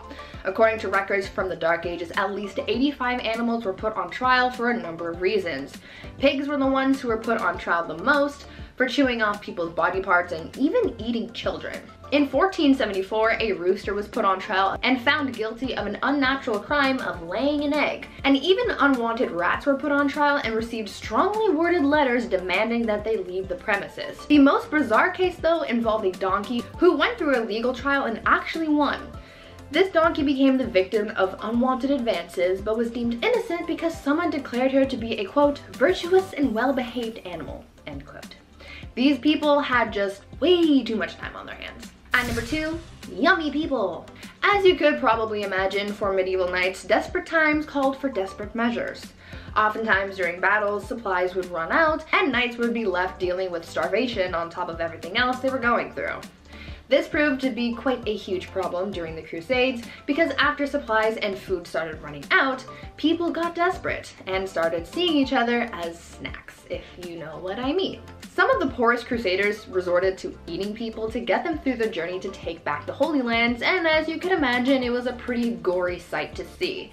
Knights back then recalled seeing enemy forces on spits and dismembered people lying around in plain view. It was rough being a knight back then, and the amount of shortcuts and strategies people came up with just to survive got real dark real fast. And finally, at number 1, watching consummation. Back in medieval times, depending on the century, weddings either meant a lot or meant nothing at all. If it was the early medieval age, then no one really gave a hoot about marriage. But later on in the medieval age, marriage became a holy sacrament, and this sacrament had to be consummated. They would do the good old brown chicken brown cow, boom boom pow, OMG wow, which would have been a positive or a negative experience depending on the circumstance, but it was also a little weird because there would be people watching it all happen. That's right guys, after the ceremony and reception, people would follow the bride and groom up to the bedroom and be like, hey Joe, grab the popcorn, we're watching a live showing of 50 Shades of Grey. And Joe would be like, you'll bet. Yes, that's exactly how it happened. Anyways, this was all done so that there were witnesses to the consummation so that their marriage's validity could be backed up. So if anyone tried to deny that their marriage was legit, Joe with the popcorn would be able to back up the bride and groom and confirm that everything actually happened. Kinda kinky, kinda weird. Starting off this list in our number 10 spot, we have heresy. Okay, I can admit when I'm wrong, and in the last video last week, I messed up. I said the wrong word when talking about spoiled queens. You guys pointed it out. Yeah, I read your comments, okay? And now we're here to redeem ourselves. I'm learning, you're already smart, let's get into it. In medieval times, it could be dangerous to disagree. Nowadays, many people like to keep an open mind. There's so many cultures, beliefs, people think different things, and that is totally okay. But it absolutely was not okay in the Dark Ages. Oh no. In these times, if you held any kind of belief that could go against the teaching of the Christian church, you were seen as a heretic. Many leaders, whether kings or crusaders or even missionaries and merchants, especially from the late 11th century, fought to have Christianity take over in the Mediterranean world. People belonging to other faiths, such as Jewish and Muslim people, suffered persecution and expulsion. In England, there were massacres, and in the late 12th century, Edward I banned all Jewish people from England. I mean, this quite literally set the stage for the Spanish Inquisition in 1478, which was aimed at establishing Spain as a united single Christian faith. Wars in medieval Europe weren't just waged on people of different faiths, however, it was also aimed at some Christians who people believed to be heretics. This is all to say that heresy was a serious crime in these times, and thinking outside of what you were told to think at the time and what was accepted could have landed you a death sentence. Number 9. Facial expressions. I can't grow facial hair. I'm not sure if you noticed that watching, but it's never happened. It's not gonna happen. Quite frankly, I don't have to worry about trimming a beard early in the morning, anything like that, which is fine, to be honest with you. I'm not really complaining. Back in the medieval ages, I would have been set. People would have been pretty, I don't know, it would have been more than ideal. The no hair look was the way to do it. The forehead was seen as the central point of your face, so it was common back in the medieval times for individuals to pluck all of their eyelashes and remove their eyebrows completely. So people would just be looking at you like, nothing going on, no facial expressions, just bald everything. Many would go as far as to pluck their hairline back even further so they have the round, oval, queen bald look. Imagine that. Imagine everyone's bald in Game of Thrones. Think it'd still get the rankings that it does? Probably not. Probably not. Macy Williams is just...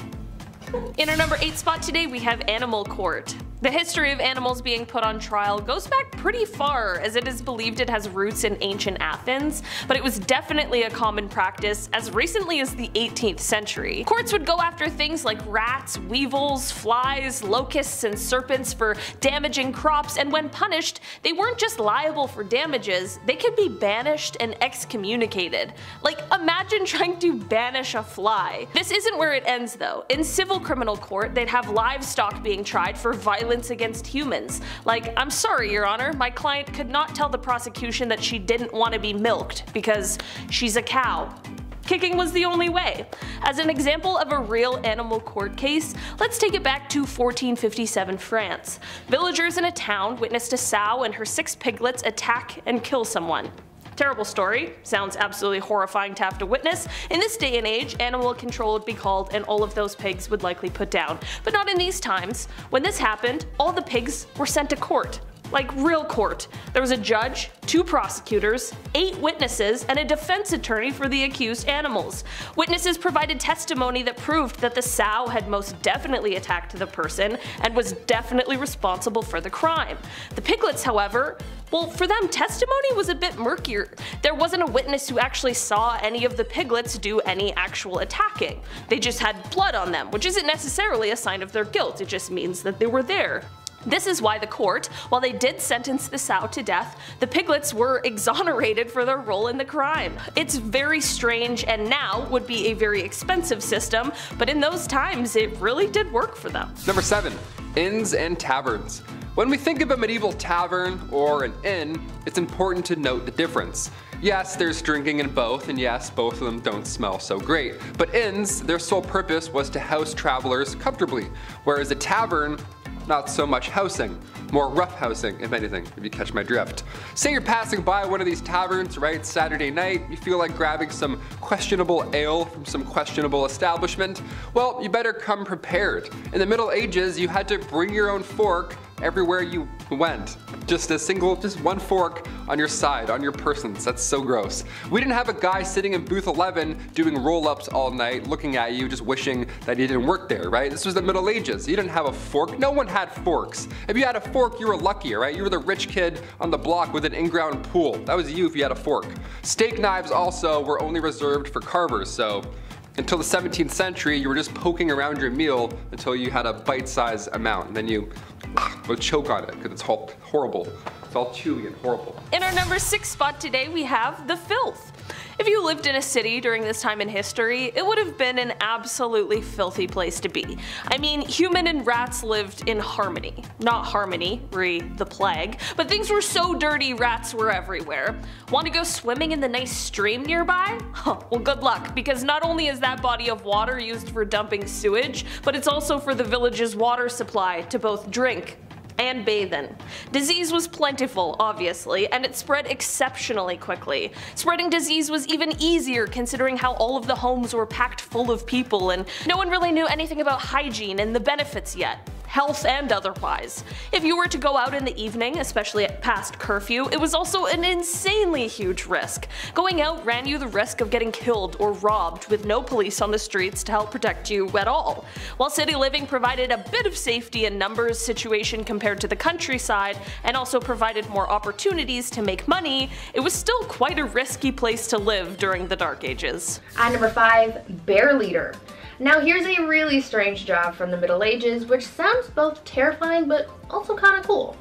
Back in the Middle Ages, blood sports were all the rage. Many of the monarchs who ruled during this time were obsessed with watching blood sports, which honestly kind of explains a lot, but that's besides the point.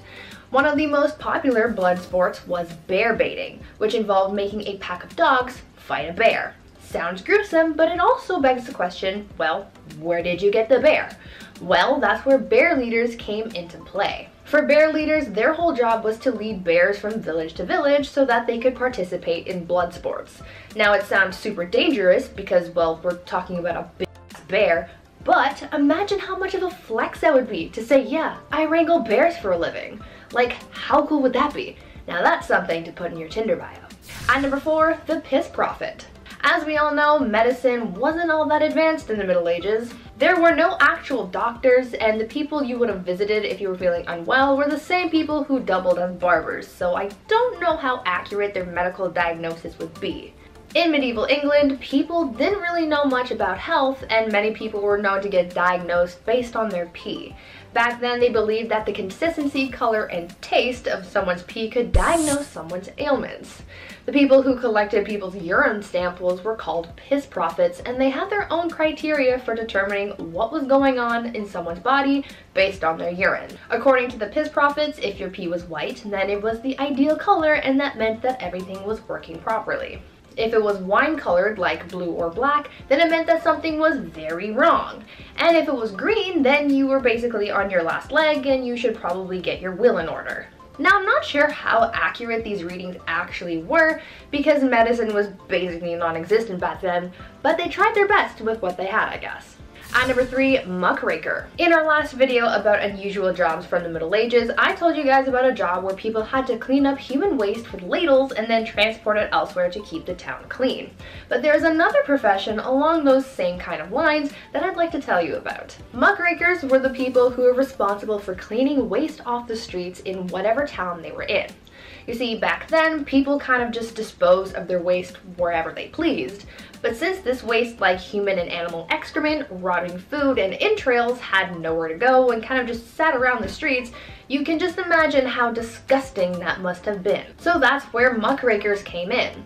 These were brave people who basically rode around town, collecting waste off the ground and throwing it into carts to then be transported out of the city.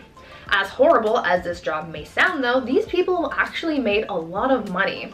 Muckrakers could make in 11 days the same amount as another laborer makes in 6 months. Would you do this job if it made you rich? At number 2, arming squires. I've talked about squires in a previous list about medieval knights, and if you've watched that video, then you might be familiar with how unpleasant the life of a squire could be. At a certain point in their training, a squire would be tasked with basically being an assistant to a knight, and a lot of their assistance was guided towards the knight's armor and weaponry. In the Middle Ages, arming squires were given the task of maintaining the knight's armor. So this meant that they had to make sure that the armor was clean and properly attached to the knight's body. This job was so serious that sometimes the arming squire would have to run out into the battlefield in the middle of a fight to tend to their knight's armor, which meant that they were risking their lives for a couple hunks of metal. And finally, at number 1, pier finders. Now I think this last job on our list must be one of the worst ones by far. We've talked about how people harvested leeches, cleaned waste off the streets, and stomped on urine-soaked wool, but imagine if your job was just to go around the town and pick up as much dog poop as you possibly could. This was basically what people called pier finders would do. Dog poop was essentially used as a drying agent by tanneries to make leather for bookbinding. This was a lot of people's full-time jobs, but imagine how crappy this job would have been. I'll see myself out.